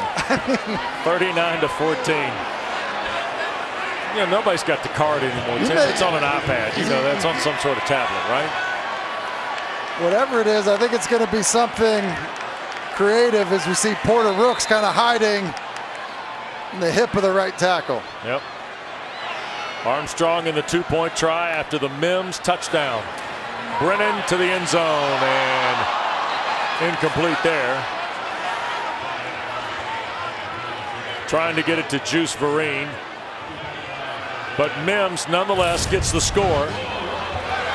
And it's his 8th rushing score of the year. It's a really nice cut, too, because Kamen Rucker comes flying in. It's kind of slicing underneath his original path. It's a good job of bouncing it, and then good strength on the finish by Mims to take Giovanni Biggers into the end zone. Yep. So Mims, the touchdown run. You see the total yardage and the differential now, and the time of possession, by the way, is almost 18 minutes now in favor of the Wolfpack. Man, that's been a thing. Yep. You know, for Carolina is the time of possession.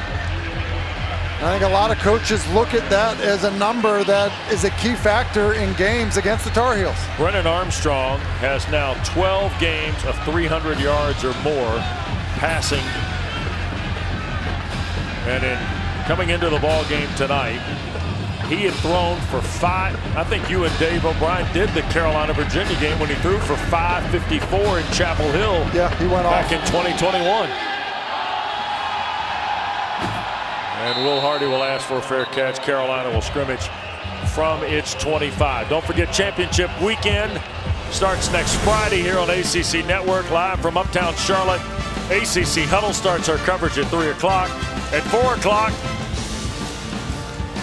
Mark Packer, Taylor Tannenbaum, and a cast of thousands. Tim, you going to join in the Pack and Taylor? Why not, right? They're inviting thousands. Yeah. And then coverage at 6 with the Huddle. Command Center has coverage on the network during the championship game on ABC, and then post-game with Kelsey and the gang from Bank of America Stadium. And looking forward to a fantastic environment next Saturday night in Charlotte. Off the 25, May launches, and that's caught. Grabbed by Bryson Nesbitt out near midfield for Carolina on the first play. And Nesbitt's been quiet for them. I mean, everyone kind of offensively has been quiet for them, but Nesbitt's a guy that they really treat him as a slot receiver. You need to get him the football. And Hampton, who's had a hard night at the office, just took a massive shot. Amarian Hampton got to midfield and not much more. Well, and Jalen Scott playing downhill. One of the biggest hits of the night. Yep. May pumped it, now trying to get through. Oh my goodness, he scooped it out to Hampton, who will get the first down, I believe, to the Wolfpack 42. Caden Fordham was there for NC State. And we've seen Drake do that a few times where we've seen a chest pass, we've seen left-handed passes, able to get that one out. May on first down. Going to shoot it down the field and incomplete. Looking for J.J. Jones at the 10. Let's go back to the little shovel pass for Amarian Hampton as Jones is slow to his feet. And I wasn't sure that Drake wasn't down. He slips again. does get that football out, but man, the footing has been an issue seemingly all night for the Tar Heels. J.J. Jones is over to the Tar Heel bench area. British Brooks has come in for Carolina. Blitz coming from the pack. May will just heave it toward the near side. Walker, the closest Tar Heel. Aiden White was there defending. And it looked like Sean Brown was peeling in with Peyton Wilson. And all of a sudden, third and the full 10 for Carolina off the Wolfpack 42. And that's not a good sign for Carolina because J.J. Jones has been one of the more productive offensive players tonight. Yep, been their best receiver for sure.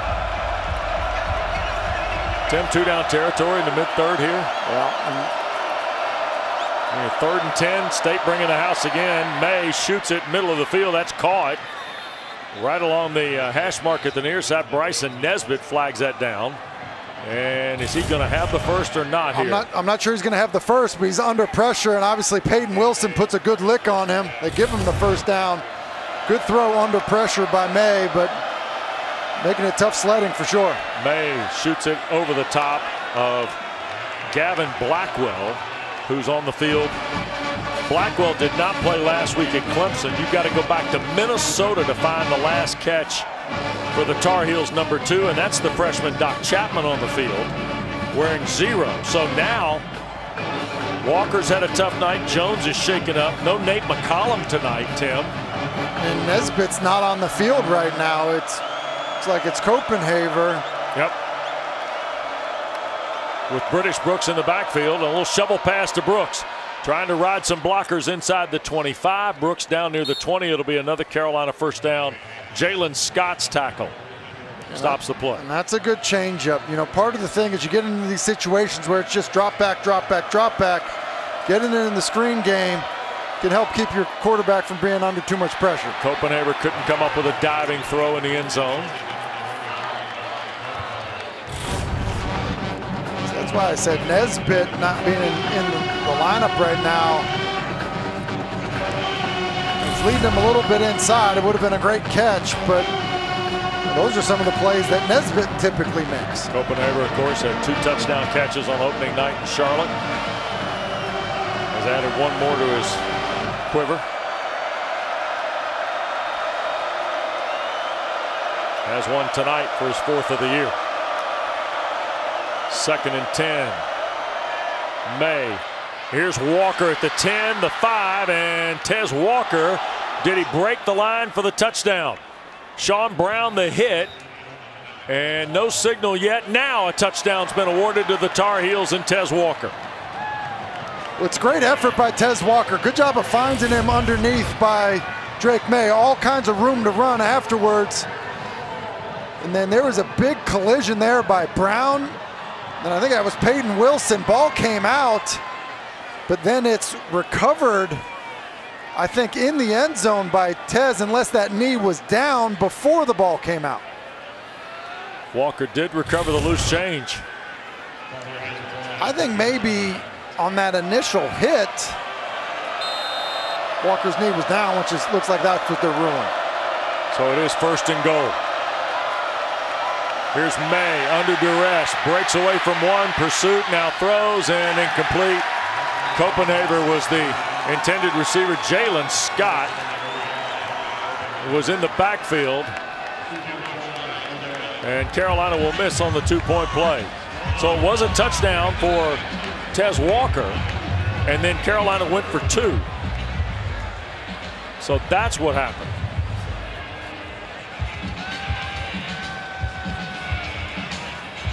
So the Walker touchdown is a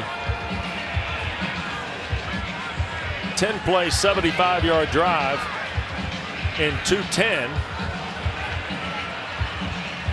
And with 5:44 to go in the 3rd, it remains a 19-point game on Drake May's 3rd touchdown, responsible for tonight on the pass to Walker. And let's go back to the Walker catch. Yeah, I'm somewhat confused by this. Brown hits him here. I think Tez, his knee is down, and then he gets hit by Peyton Wilson, and then that ball comes out. Right. So I think he was actually down before the fumble. Correct. There's the hit, and let's see if this ball is loose. His knee is down before that ball is loose. Here's an onside kick, and the Wolfpack going to come up with it. It's Anthony Smith who scoops up Liam Boyd's onside try at the Carolina 44.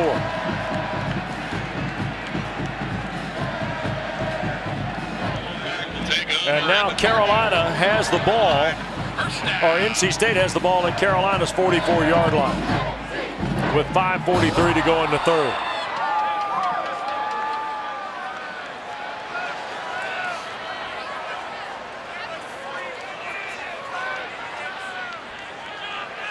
And here is Brennan Armstrong, who's having a whale of a night. He's got 326 yards and 3 touchdowns on 20 of 28. Raphael and Poole in the backfield, and this is Kendrick Raphael, who picks up about 4 on first down.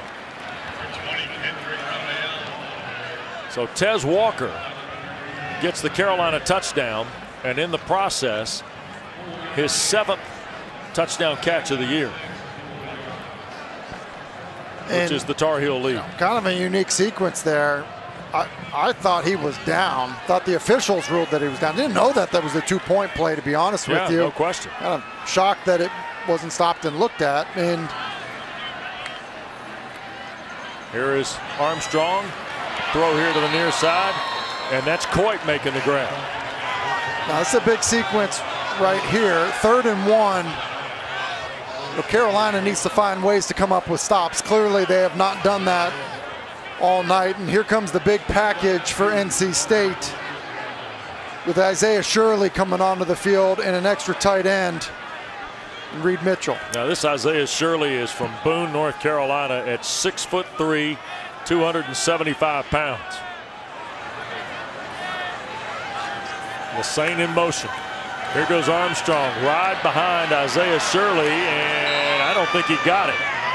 Cedric Gray and Stick Lane made the stop for the Tar Heels. And Armstrong took a big hit. Wow, look at the side.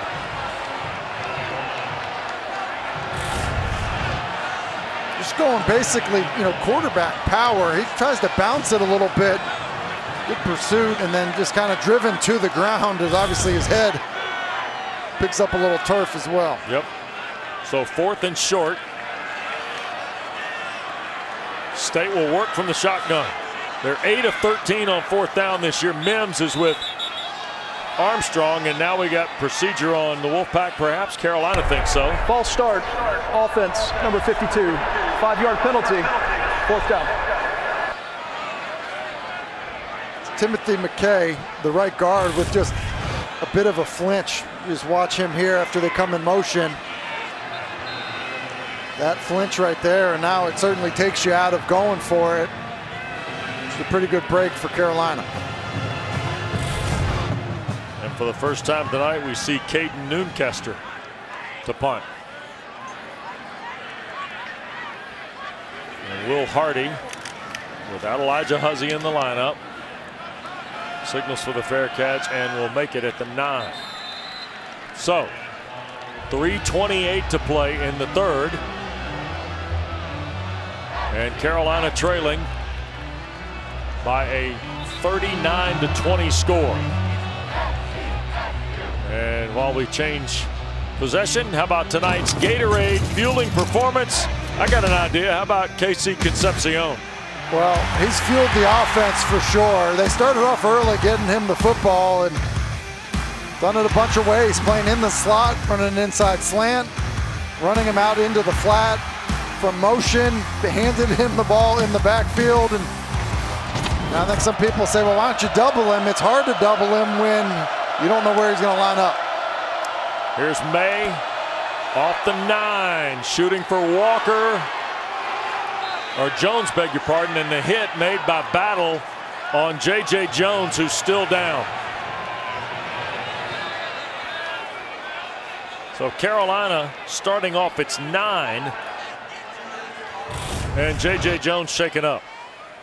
And he takes a pretty good shot by Battle right in the back. Jones, who was a little shaken up on the previous drive, which is why we were seeing some of the reserve receivers. Like maybe that left arm. Yep.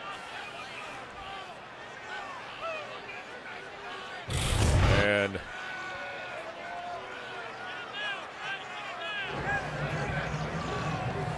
Taylor, what'd you get?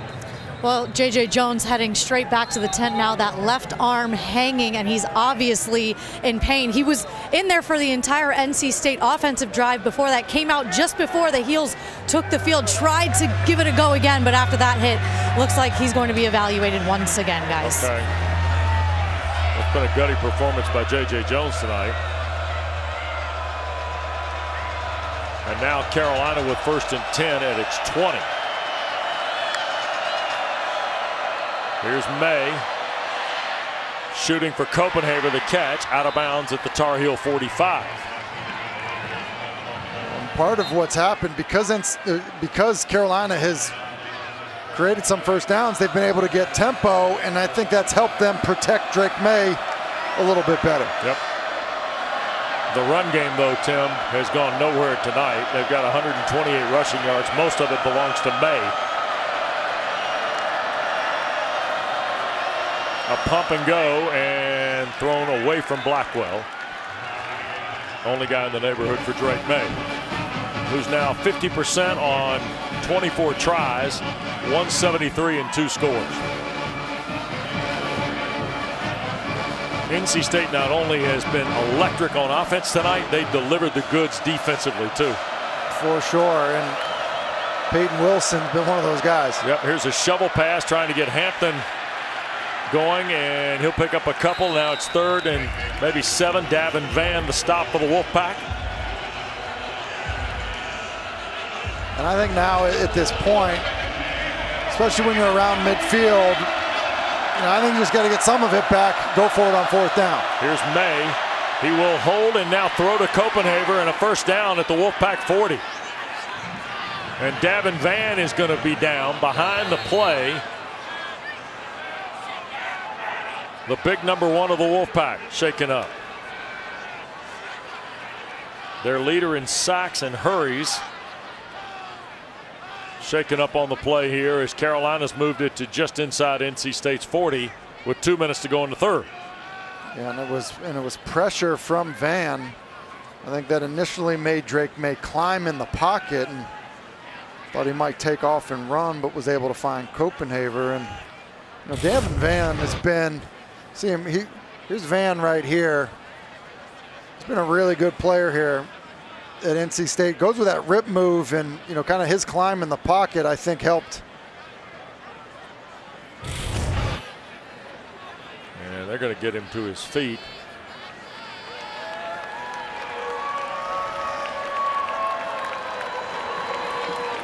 Isaiah Moore, of course, was the leader of the Wolfpack defense a year ago, wore number 1. Davin Van, you get number 1 here, you're a captain, you're considered one of those guys, and he's been that this year for Dave Doran and Tony Gibson, the defensive coordinator. He really has, and then kind of thrown across his body is May. And I almost wonder if that was being looked at, that hit from Peyton Wilson right after the catch from Copenhagen. 1st and 10. They fake the reverse, and British Brooks goes nowhere. Going to lose 6 on the play, 5 for sure. We'll see where they spot it.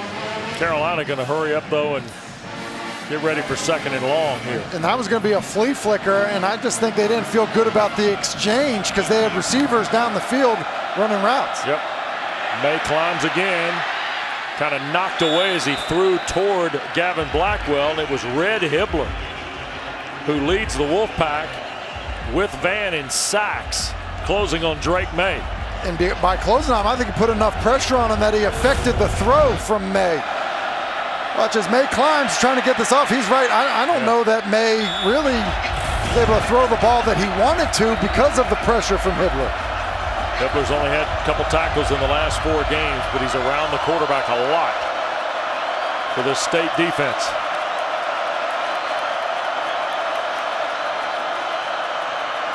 May on a straight drop. Walker on a cut.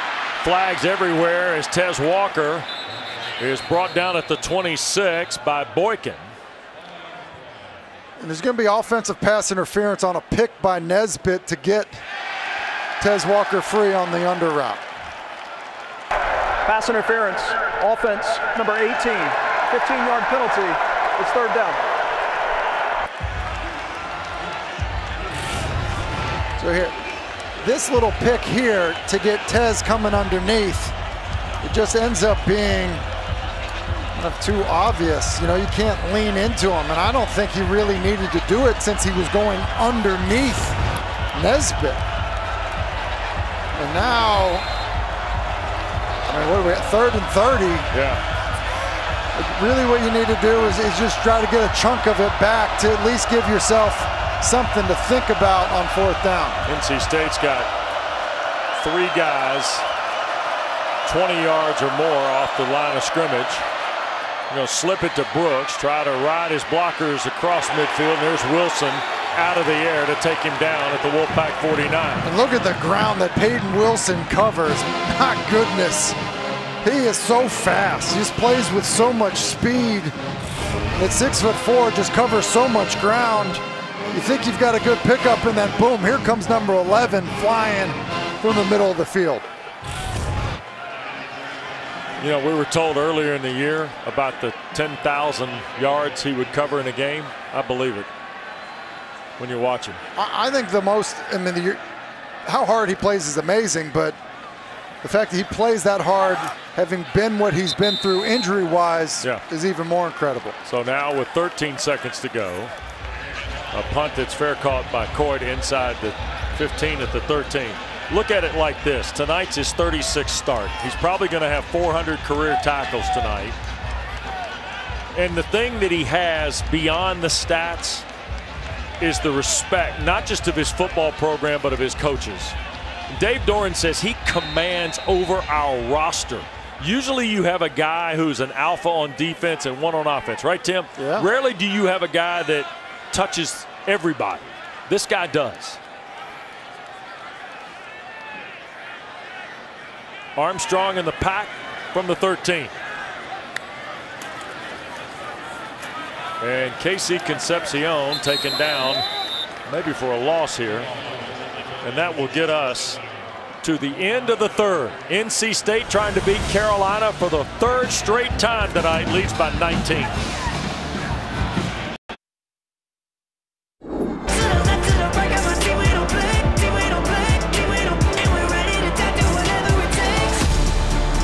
ACC Network primetime on a Saturday night. We're in the state capital of North Carolina, and NC State is trying to beat North Carolina for the 3rd time in a row and for the 6th time in the last 8 meetings. And we go to the final 15 minutes tonight at Carter-Finley Stadium, and the rookie sensation Casey Concepcion and Brennan Armstrong have helped stake the Wolfpack to a 19-point lead. And Kendrick Raphael hurdles a guy, and he'll be about 4 or 5 yards short of the 1st down. And 3rd down will be the next snap for the Wolfpack. Stick Lane made the tackle for Carolina, and it is a 3-touchdown difference for Mack Brown's Tar Heels. And NC State will huddle and burn clock accordingly, Tim, I think. Armstrong brings Raphael into the backfield. There's Gray, the linebacker. There's Concepcion in motion.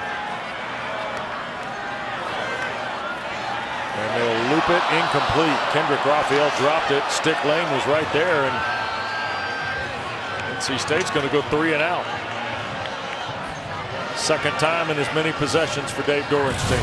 Well, and because of where this happens, just a drop. It's good play design. They get Raphael open. He makes that catch. He's probably going to get the 1st down before Stick Lane's going to be able to get him to the ground. And now should be decent field position for Carolina. Will Hardy, who's been fair catching most of the punts here tonight. And the punt from Moonkester is a short one. It will check up around the 45 and bounce around at the 42, and that's where Carolina will get started. A minute old in the fourth quarter, Taylor. Wes, you mentioned that NC State 3-touchdown lead. Well, if you thought that would chill out the very intense Wolfpack defensive coordinator Tony Gibson, you thought wrong. I just heard him in the huddle a few minutes ago to his defense. He said, quote, "No time to play timid, be aggressive. I'm gonna keep pressuring. Don't be scared," in true Tony Gibson fashion. Oh, my goodness. He's done a great job with this defense. I think the guys love playing for him. He does. He'd stay aggressive, and I don't think that's going to stop. Now he brings the corner on this one. Here's May, hit as he throws, and it's caught. At the 43-yard line, that's Bryson Nesbitt. Boy, Drake May got blasted when he cut it loose by Shaheem Battle. Well, Tony Gibson wasn't lying. They bring the corner from the bottom of the screen who drills Drake in the back, and then Nesbitt just works the in cut. May the pump, wanted to come back here. Now we'll throw toward Hampton, incomplete. Let's go back to the play before the incomplete ball to Hampton here. What I mean, they end up disguising this well, and they bring Battle, who probably fortunate that they don't flag him for hitting with the crown of his helmet. So the ball at the 43. Here's Brooks in the backfield with May. And British will make the catch, and then guess who? 11 was there, and so was Devon Betty for the Wolfpack. Wilson and Betty. Peyton Wilson now with 11 tackles. 23rd game with double figures in that department in his incredible Wolfpack career.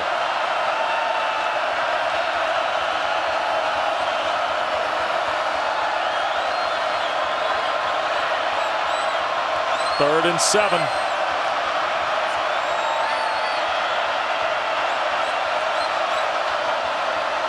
May thought about it, tucks and runs. First down. So the State 32. Drake May's well over 100 yards of rushing. Yeah, throw that one on the Yeah, he has run the ball well. This is a designed quarterback draw. He just gives a little pump fake to it and then follows Ed Montelis for the first down. Throw, Copenhagen the catch, and another Carolina first down to the 19. And we've seen NC State play soft a few times. That's why they went with the quarterback draw, and then playing so far off of Copenhagen that Drake was just able to spit the ball out to him.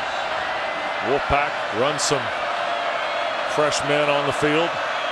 Carolina's got Nesbitt, Jones, and Copenhagen to the left. Walker to the right, the throw for Tez Walker. Intercepted, Peyton Wilson.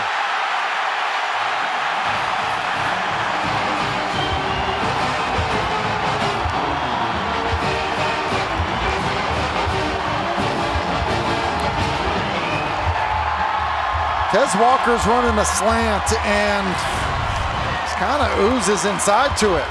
See how he just kind of stops, and that allows Aiden White to close on it, gets his hand in there. And not all that different than some plays we've seen earlier this year because of hustle to the football. Peyton Wilson's there to collect the tip. Second turnover of the night for Carolina. Peyton Wilson had a pick six against Clemson. And now has his 6th career interception in what is his final home game. This is Concepcion off the first down snap at the 16, tackled by Stick Lane.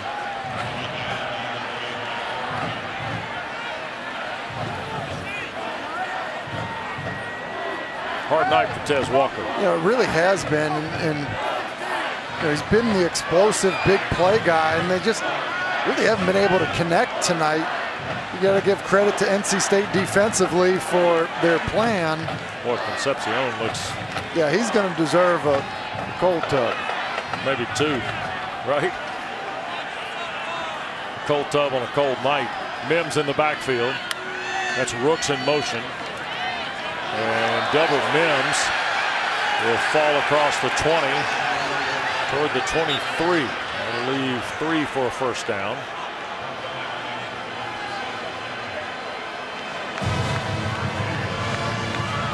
4 minutes gone here in the fourth. And Concepcion is back out on the field.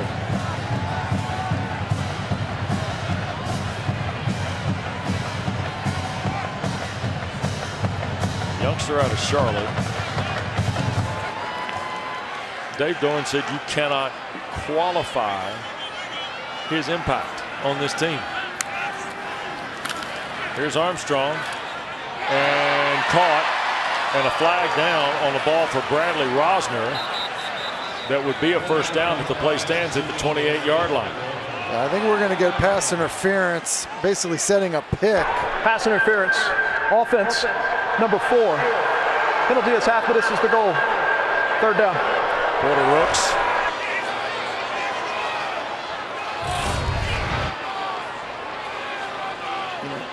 Rooks is trying to basically set a screen for Concepcion and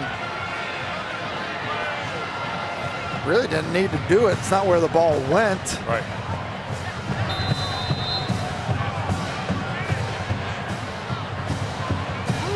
So the ball will go back to the 12. And it is 3rd and 15. 14 roughly.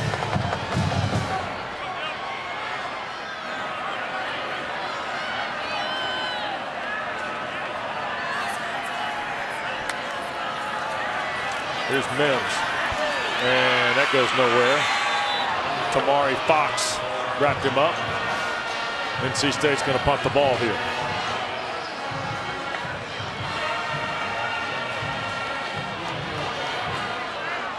In a 3-possession game, you're getting the football back inside 9.5 minutes. You probably now are looking at these are your final 3 possessions. Yep. NC State, by my count, Tim, that is 3 straight 3-and-outs for the Wolfpack.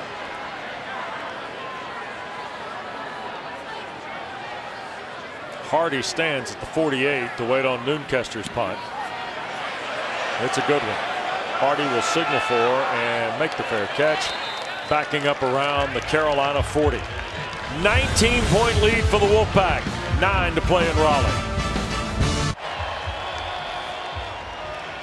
Hey, don't forget next week college hoops and the ACC SEC Challenge. Both the men and women take part. Wednesday we got a women's doubleheader. Starts at 5 o'clock in Atlanta, Florida and Georgia Tech. Then Vanderbilt visits Westmore and number 10 NC State. All for you on ACC Network and streaming live on the ESPN app. So Carolina trailing 19 with 9:06 to play. Starts from its 39. And May being pressured, sacked by Wilson. The ball came out, and it looked like Lampkin fell on it, but a marker down on the play, and Drake May shaken up. We're going to have an illegal shift on offense. And Drake might be injured. Yep. Illegal shift. Offense, 2 players moving and never reset prior to the snap. Penalty is declined. It's 2nd down. Back to Raleigh in a moment. Timeout for an injury to Well, NC State by 19. Drake May shaken up on the play. Looked like an ankle injury. Another look here, Tim. Well, it was Copenhaver trying to block Peyton Wilson, which on a pass rush is probably not what you want. I think the ball's down, and I just think it, that ankle as Peyton Wilson was coming in from behind him. I would be shocked if Drake May doesn't bring himself back out onto the field. Yep. Redshirt freshman Connor Harrell from Alabaster, Alabama is going to check in. 5th time Harrell's played this year. Terrific high school prospect. 2-time state champion at Thompson High School. 39 touchdowns and 70% completion as a senior. And Hampton straight ahead got 2.5 before he took a big lick from Peyton Wilson. And on the night he plays his final home game, Wilson is going to empty the tank. You can count on that. Well, and Tony Gibson emptying it as well, brought all-out pressure on that 2nd and long, and I'd actually expect him to play coverage here on 3rd and long.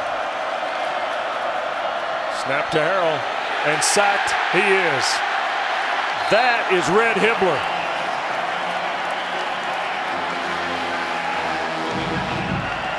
Hibbler just uses a speed rush on Spencer Rolland. The right side of your screen, he's just coming up the field and just able to get the edge quickly. Rolland, who just has a hard time getting out of his stance, and no shot for Harrell.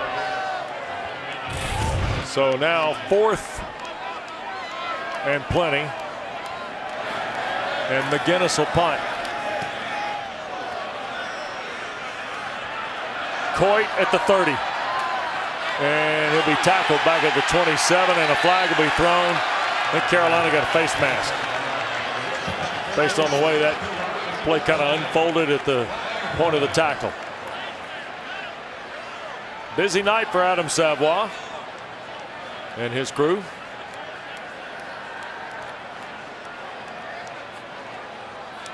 The long snapper Drew Little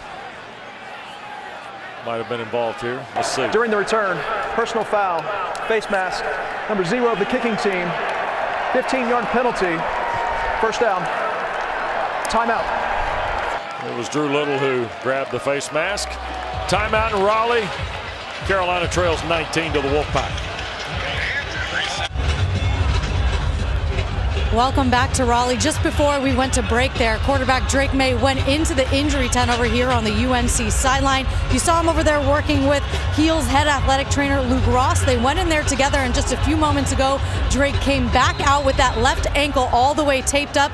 Looks like he may give it a go here to end the game, which could be his final game in a UNC uniform, guys. Wolfpack takes over at their 42. Mims joins Armstrong in the backfield. Been a terrific night for Brennan Armstrong. KC Concepcion's first night in the State Carolina game's been phenomenal. Atkinson the stop on Mims after a pickup of 3. I think it's been a great job of Robert and I calling this football game, and we'll continue to build on some of the creative stuff they've done throughout the year, getting Concepcion the football, but also getting other guys involved. And I think helping Brennan Armstrong be a little bit more productive in the passing game, spreading the football around. Yep. Concepcion drifting into the backfield. Armstrong will hand to Mims. And Tamari Fox and Javari Ritchie lock him down, but not before he reaches the 48. Well, and all of a sudden, out of the fray, Mims came out of there. Dylan McMahon, the center, trying to get Delbert out of there, and everything seems to be okay and square now. The winner of this game, Tim, when we started the night, was going to have a chance to win 10 in the regular season, because they're going to, neither team obviously going to Charlotte next week. They're both going to have postseason games. And for NC State, they're trying to win 10 for the first time since 2002. When that Wolfpack team actually won more than 10.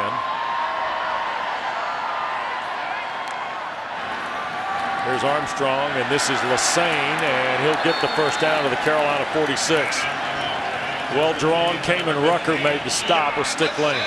Well drawn is right, because they motion Concepcion out of the backfield, and then he ends up being the lead blocker as they get Lassane the football on a little wide receiver screen. Yep, ball at the 46, 5.5 to go. And NC State on the verge now of their 3rd straight win against Carolina. The last 2 had been in dramatic fashion. This one tonight was emphatic, when the Wolfpack scored on their first 8 possessions of the ball game.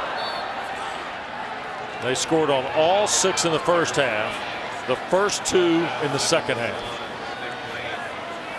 And that's what I mean about the plan. When you're that successful offensively, it means the plan coming into the game was a good plan, and then the players were able to execute the plan at a high level. And this was an offense Look, we had them against Duke. Yeah. They scored 3 points, and it was at the very beginning of the game. I think the way this team has stuck together has been really impressive. Here's Armstrong. Mims going to the left. And he'll break the 45 to the 43. It'll be third down from there. Tackle made. Bo Atkinson out front for Carolina. Well, and Dave Doran is also going to win, Tim, against Carolina for the 7th time in 11 tries. Well, and I was about to say, when you think of the job that Dave Doran has done, talk about that, winning rivalry games, they mean a lot. But for a team that, you know, had to make a quarterback change and then make another quarterback change, the 2 running backs leave the program, the way that it's been held together has been impressive. Yep. Third down. Armstrong wants to throw, and he'll be sacked. Almost went down under the pressure of Amari Gaynor, who got him first, and then by the time he staggered Armstrong, help arrived from his mates. And Armstrong was thinking he was going to get a big play because Carolina wasn't lined up correctly defensively, but by being out of position, it took away the throwing lane. Yep. Timeout, 3:42 to go. NC State in front by 19 in Raleigh.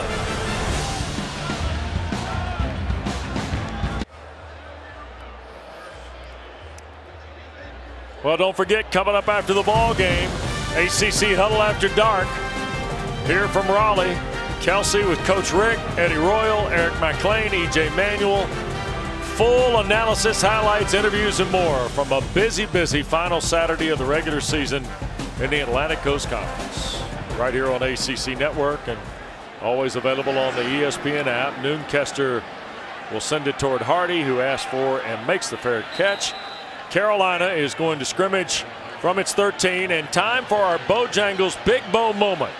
And in his final home game at Carter-Finley in his 34th season as the voice of the Wolfpack, ladies and gentlemen, Gary Hahn.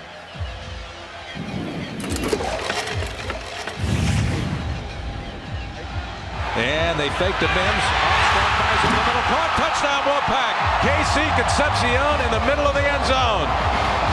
And they're coming on a full blitz. Armstrong throwing the fade. Left corner end zone. It is caught by Collins. He hung on. Oh, my goodness. Touchdown, Wolfpack. Congratulations to Gary Hahn, who, Tim, 34 years ago was hired here to replace the legendary Wally Osley as the voice of the Wolfpack. And Wally Osley was the voice of generations of Wolfpack fans. And in 34 years, Gary Hahn has done a first-class, first-rate job for the Wolfpack fans. And at 72, he said, I've got some few other things I want to do, and I've had my time. And he's just a first-class guy and a wonderful gentleman. We wish him all the best. And congratulations on having a night here for your final football game at Carter-Finley with a terrific night for NC State. Yeah, absolutely. What a game. Yeah, it's a call for these Wolfpack fans. Oh, my gosh. And he and the great Johnny Evans with Tony Haynes, and they got a terrific statistician who's done it for years, Howard Baum. It's just a solid, solid broadcast. And congratulations to Gary.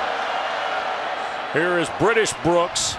Carolina with a second down play will pick up a first down with 2:28 to play, and down 19 now. British Brooks, who had a heck of a night here 2 years ago, and before the theatrics of Emeka Emezi late won it for the Wolfpack. And now May underneath again to Brooks, and Peyton Wilson makes the tackle at the 45. Wilson, who had a career high 16 tackles against Miami. He has 8 games with 10 or more this season. He had 16 against Miami this year, and there's Nesbitt, and almost, or was intercepted. The deflection comes away, and Devin Boykin has got his 4th career interception and his 3rd of the year. It's another tip ball that ends up in the hands for Wolfpack defender, and Dave Doran with some hugs to some players, and to Tony Gibson for the job that they've done defensively tonight. And Drake May is going to have a 3-turnover night, a fumble and 2 interceptions. And this one, kind of high and behind Nesbitt. Probably should make the play, but tips and overthrows in the middle of the field. How about this? Typically turn into interceptions. Bishop Fitzgerald or Devin Boykin. One of them had it, and it was Boykin.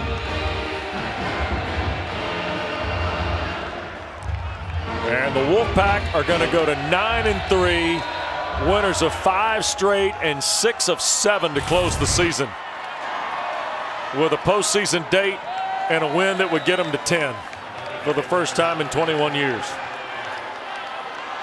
And now they've got 100 seconds to burn to that 9th win.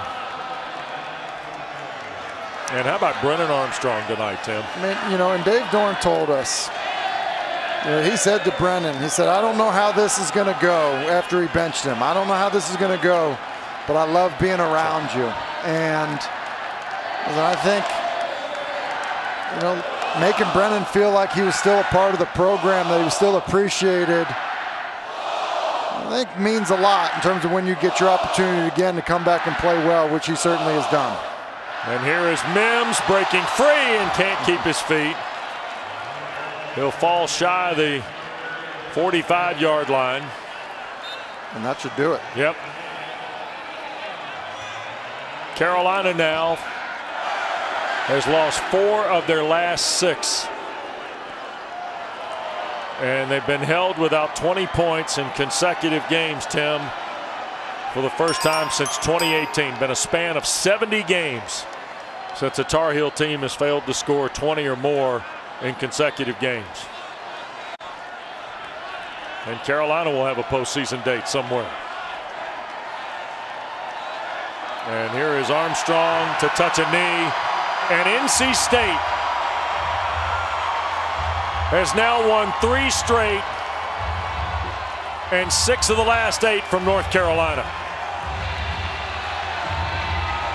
What a night for Kevin Concepcion, Brennan Armstrong, and Dave Doran. And NC State. Because, Tim, at 3-2, this could have gone either way after 5 weeks. They had no offense. They were relying on their defense. The offense has come around, and the defense has continued to carry the team. And how about Mac Brown showing some respect to Peyton Wilson, who's just been outstanding this year. Taylor, take it away with Dave Doran. Coach, we're standing here. You got a big smile. You're looking up at these fireworks. What's this smile about? There's nothing better than beating those baby blue boys over there like that. Proud of our guys.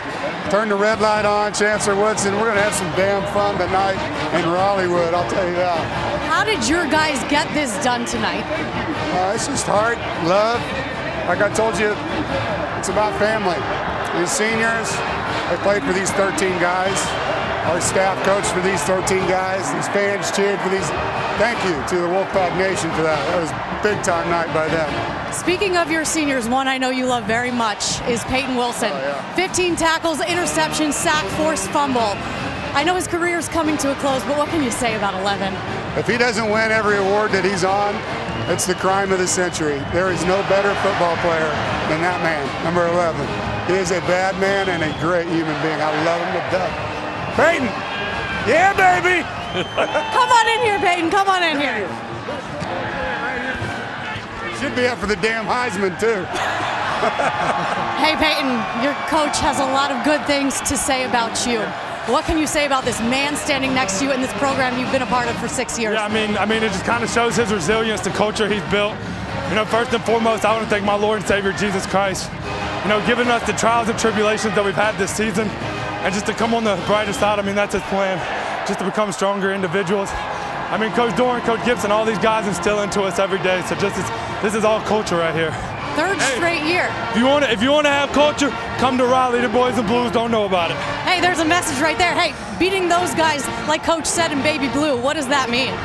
I mean, me being 15 minutes from them, I mean, it means a lot to me, but I'm happy for these fans. For us, it's just another tail whooping. We get to get somebody right down the road. What are you doing tonight to celebrate? That's between me and my friends. Congratulations, Peyton. Thank y'all. Well, We don't know how some of the postseason awards are going to come out, but Tim, Peyton Wilson is the playmaker of the game, presented by Honey Baked Ham. Final night on the turf at Carter-Finley Stadium, 15 tackles, 2 for loss, a sack, an interception, a forced fumble. Pretty good night at the office. It's an incredible night, incredible player. Came in tonight with probably the favorite for Offensive Player of the Year in the conference, and Drake May, Defensive Player of the Year, probably favorite, and Peyton Wilson, and Peyton Wilson seemed to get the better of the night. You know what? NC State goes to 9-3. An amazing performance down the stretch by this Wolfpack team. 39-20 the final. Great to be with Tim Hasselbeck, Taylor Tannenbaum, our wonderful crew, Alex Parmartino, Bob Frateroli, and the terrific men and women involved. Good night from Raleigh, where the Wolfpack goes to 9-3 with a 19-point win over the Tar Heels. Here's Kelsey. Wes, thanks so much. We are hanging with you here at Carter-Finley Stadium as the Wolfpack are still on the field celebrating this win. Another rivalry win for Peyton Wilson and the NC State crew over North Carolina. 39-20 the final, and how about what we've seen from Peyton Wilson in his career, his 5th season here, and he has done so much for this team. Kelsey, Eddie, EJ, Eric, and Coach hanging out with you now. And guys, this is a special moment, Eddie, for Peyton Wilson as he takes this in one last time. I mean, everything that he's been through here at NC State, the ups and downs, the highs and lows, through all the injuries and setbacks, it's great to see him playing at the top of his game at the end of his career here.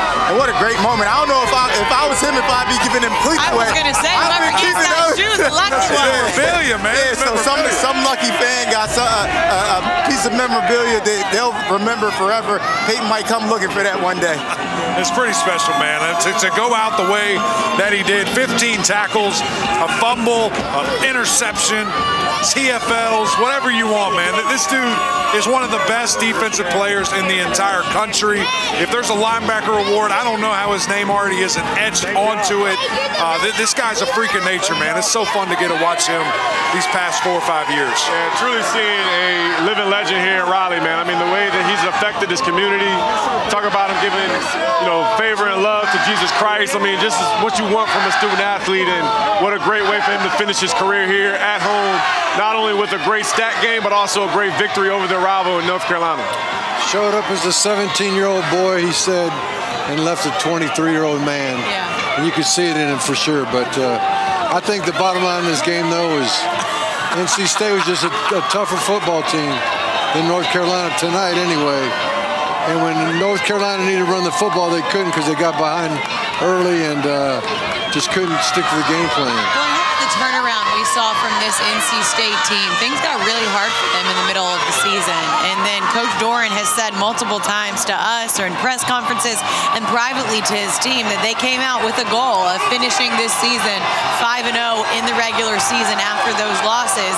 And they just rattled off their 5th straight win, their 3rd straight over North Carolina. EMAC, a lot of things had to come together to make that happen. Quarterback changes in the middle of it, and they're still able to come that adversity too. No, there's no question about it. And here's the deal. At the end of the day, Coach Dave Doran can coach his tail off. I mean, this dude can motivate, get guys going in the believing.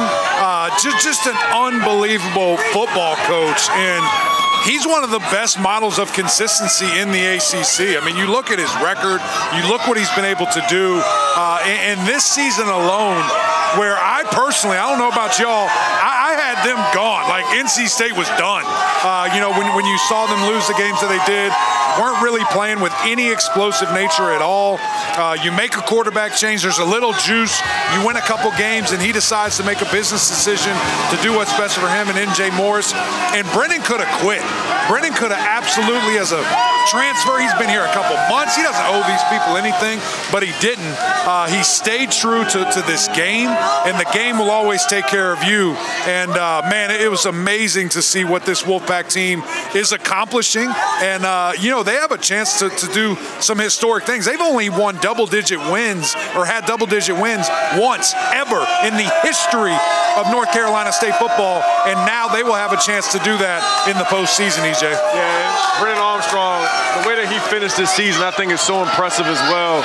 To get benched and then to come back and play and not have a bad attitude, not be a bad teammate, to be a mature veteran, somebody who's played a lot of college football, to basically have a perfect game tonight.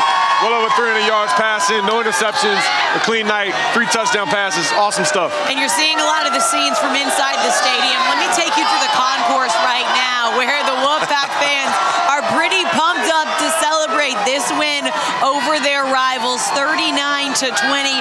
Another 9-win season for this team, and Peyton Wilson heading into the locker room, hopefully headed out to this set in just a little while. Can't wait to hear what he has to say and what his head coach Dave Doran has to say about what they were able to do. And the job's not done yet. They're going to get to play in a bowl game as well. Mentioned that 9-win season, going to have an opportunity, Mac, as you mentioned, for a double-digit 10-win season, and cannot wait to see what lies ahead for them. But we're excited about the day that we have had here at Raleigh all day long, and excited about what is still to come. Mentioned we've got Coach coming in just a little while, but right now we say hello from inside Carter-Finley Stadium. We got some friends, and we've got some friends that have been wanting to say hello. Patiently waiting. You see them trying to climb up and say hello because they've been back there celebrating this win as well. Our Hall of Famer Coach Mark Riggs, EJ Manuel, Eric McLean, Eddie Royal, Kelsey Riggs hanging out with you. And guys, we're going to get the opportunity to talk to some of these guys. But Coach, if you're Dave Doran, you finished the season with 5 straight wins. You send your seniors off tonight with a win over your rivals. How good does it feel to be walking back in that locker room and celebrating with your guys? It feels awesome. I mean, you love those guys. You go through tough times. People down you. And he had actually got a little bit fired up when he got disrespected on national TV and stuck up for his boys, stuck up for his team. Those guys, that to me might have been the turning point of the season, because those guys responded to Coach getting mad at somebody saying something bad about him. Yeah, you know, I can say something bad about him. Don't say nothing bad about my boys. That's right. And I think that really fired those kids up. Absolutely, and this team embodies what Coach Doran is, which is tough mindset, working hard, all those types of things. But, I mean, they eat, sleep, and they breathe it, man. Every time you come here, you hear the fan base, they go hard. The players, I feel like, feed off this fan base, and then when you mix that with a solid quarterback like they had tonight, Brennan Armstrong, man, they're going to get a lot of wins. And truthfully, they play like a top 25 team supposed to play at home. You're supposed to blow out North Carolina. That's exactly what they did. And I think that's the important part, top man. Top 25 for a reason. You see that number by their name. I mean, that's earned. That's something that means a lot to these fans, to those players, to this staff, and they played like that absolutely tonight. I mean, I didn't think they'd get out to the jump that they did. I mean, you're talking about it being 33-7 at one point. I didn't see that. I mean, I thought that NC State would win handily and play really well on defense, but man, a total effort from these guys. And Coach Doran cut the rug, baby. Hey. Don't do none of them new dances, Coach. Keep it old school. Keep it old school.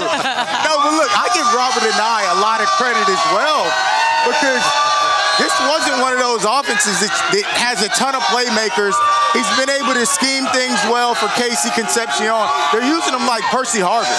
I saw Florida playing early against Florida State, and it clicked kind of like, man, this is their version of Percy Harvin. So it's working out for them. He's got Brennan playing better, a lot better, taking care of the football. But that also comes from him sitting down, having those one-on-one conversations with him. That's his UVA guy, so he knows how to speak to him, knows how to bring him back home, and he did that. We're going to get to hear what Coach Dave Doran thinks about this win. I'm sure that cigar will probably be making its way out here with him as well in just a little while. Meanwhile, been a fun one here at NC State, and it's not done yet. The Wolfpack fans still hanging out. They know something's coming. Their coach going to be here in just a little while after he finishes celebrating with his team. And I mentioned celebrating with his team. That locker room is the place to be tonight. The Wolfpack have won 3 straight against North Carolina. Another 9-win season for Dave Doran and his crew. More to come here on the ACC Huddle. All right, so Kentucky comes into Louisville and takes another one, 38-31. The crowd here is chanting, "We want Doran." Yeah, we do. Let's give the people what they want. Coach Dave Doran, hello. Hey, Coach, he's coming through. What you got in there, baby? What's in the bottle? Enoch, we got to get this between you. Let me get up out of there. You can come right here. Just don't burn your leg. You slide over for you, Coach. These fans been waiting on you. Move my blanket. You got it? The cigar's boss, man. That smells good. Can you hear us, Coach? I got you. All right, we can hear you too, and I know you hear this crowd chanting your name. You heard them all night, Coach. Another 9-win season for you guys, and a win over your rivals. What's this feel like to take it all in? Well, first of all, thank you to all the fans. Thank you guys so much. Appreciate you. Wolfpack Nation, thank you so much. That was a special night. And couldn't be more proud of our staff and our football team for what's happened here in the last 5 weeks, especially exclamation point tonight. Yeah. Coach, you talk about your staff. Robert and Tony Gibson did a heck of a job game planning tonight. Tell me how it all came about, because Robert and wasn't the hire. It kind of shocked me a little bit, but it's worked out great. I mean, he's used KC the right way, Brennan and MJ. He's done a great job with both of those guys. Well, you clearly haven't had to coach defense against Robert and That guy is very, very hard to defend. And I was looking for somebody that could be unique in our offense here. Love that. Just like our defense is unique. You know, you play us, it's a hard prep. We do some different things here on both sides of the ball now, and the kids are buying into all the different weird. We just call it pre-snap chaos, man, and I love chaos. So we're having fun with it. Really proud of Coach Gibson and Coach Anai and our special teams coordinator, Todd Goebel. Those three guys are incredible leaders in our program. Coach, you just kicked their ass. Thank you. Before, early in the week, you said, you know, this will change the standings. This will change our bowl prep. All I want to do is beat UNC. Yeah. Why is this game so important to you? You know, when I first got to the school, in my opening press conference, as I was leaving, people were shaking my hand, doing that thing, and half the room just said, Coach, just beat UNC. It's like, really? And as time went on, I got a feel for why. And there's just a difference in the fan bases, and I'm not going to get ugly, but our fan base is my kind of people. Let's just put it that way, and I'm out here to defend them and fight for them, and that's what this is all about. This is a game between two schools that don't like each other, and I get the opportunity to lead the charge, and I'm all about leading. Yeah. Speaking of that, that comment that was made on a major network, the game day comment that was made that kind of pissed you off. Yeah. I know you're defending your team, defending your program, and I think you guys responded to that. I think they did. Yeah. Well, look, that's my job. In this school, 11 years here, if you look at the stats, we've won a lot of football games here. We're second in the ACC in wins over my tenure of 11 years. We're in some pretty good company if you look at the 4 teams that have won 8 or more, now 9 or more in the last 4 years. This is a great football program, and it's a great school with a lot of good sports. I'm pulling for all of them right now. Yeah, so thank you, Steve Smith, for putting that little thing out there. I love Steve, man. We made up. We're all good, but that was a great instigation for me. And sometimes, as you know, Mark, sometimes you got to fight for your club publicly, man. Well, Coach, KC Concepcion's had a great season. He capped it off with another great performance tonight against his UNC defense. What makes him different than any other receiver in the conference? You know, just the multitude of things he can do. You know, the fact that he can play tailback, wide receiver, he can throw the football. He's in there in the Wildcat. He's got incredible eye-hand coordination, and he's tough, man. He is really tough. He was banged up tonight, as you guys saw. Him and Brennan were warriors tonight.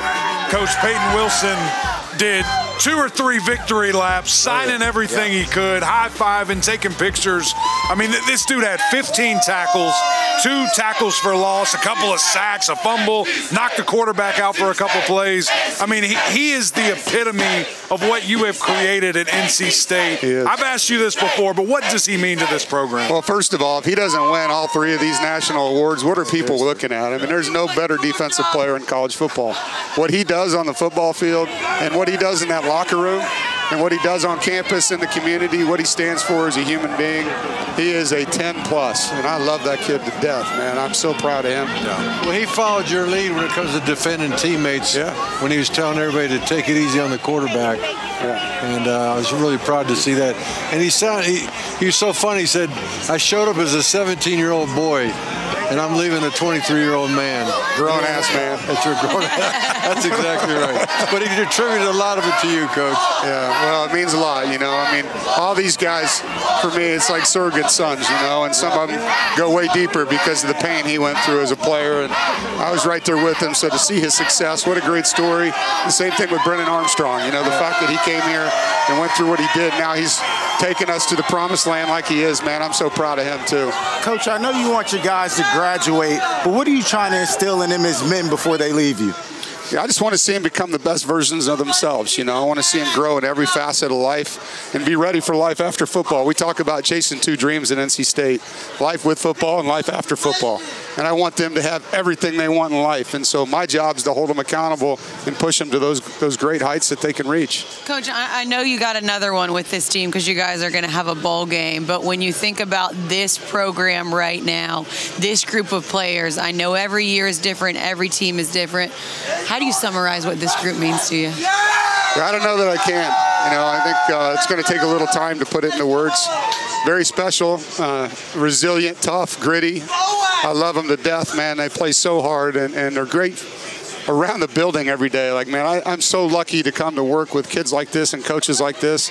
If you're a recruit out there and you watch this game, you know where you want to go to school. I mean, this place has got it going on right now in a lot of ways. I'll say this too, Coach. They're lucky to have you, man.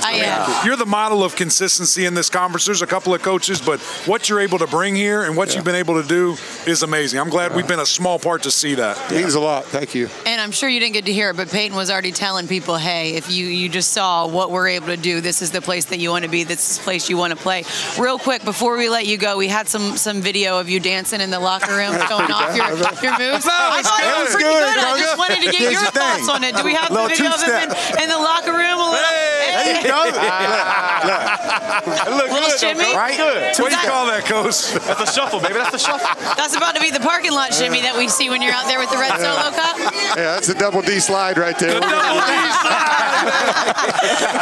Coach Doran, congratulations. Can't wait to see you guys in one more game this season. And as always, we appreciate the time. Always good to be here at Carter-Finley. Go Pack. Appreciate you, Coach. Congratulations, Coach. All right, we'll have more from Raleigh after this. What y'all think about your coach? Let's go.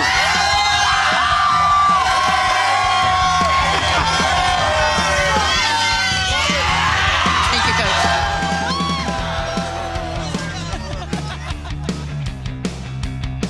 We are also excited to see what Peyton Wilson can do at the next level. He has been a mainstay on this team for such a long time, his 5th season here, and he took a couple of laps around the field to make sure to soak it all in and pay it off with the fans. You can probably see he's running without his shoes. He signed his cleats, gave them away.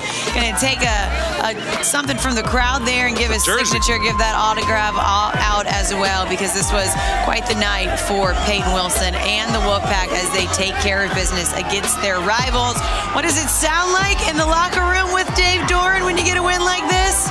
Let's take a listen. Hey, you know, it's been 1,460 days since those pieces of beat us.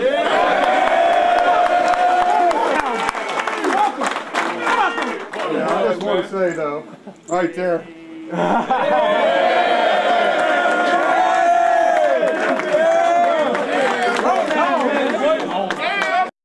Grown-ass man. You guys played your ass off tonight, man. Everything we asked you to do the last 5 weeks, thank you. Wasn't that fun? Yes, you are the hottest team in the frickin' country right now, man. You just played yourself into a damn good bowl game, by the way, too. But isn't it great making the world a better place?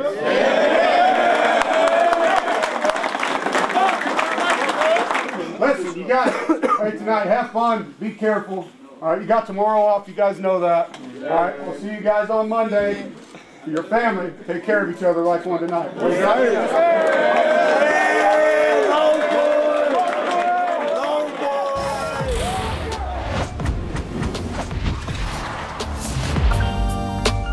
My game ball. This was a coaching deal right here at the half. With just a couple seconds to go, 10 seconds to go, no timeouts. They'd run their field goal team on. Perfect execution, get the ball snapped with just enough time. Beautiful. Beautiful, just a perfect job. Perfect execution. Unbelievable execution. And they got 12 men on the field. What? Forget that game ball. The game ball really goes to Valare. Whoa, Valare. Throwing a touchdown. touchdown pass. Who's catching a touchdown pass? This is unbelievable. This guy's going to win the Heisman. Yes. He's got 2 more years of eligibility at Syracuse.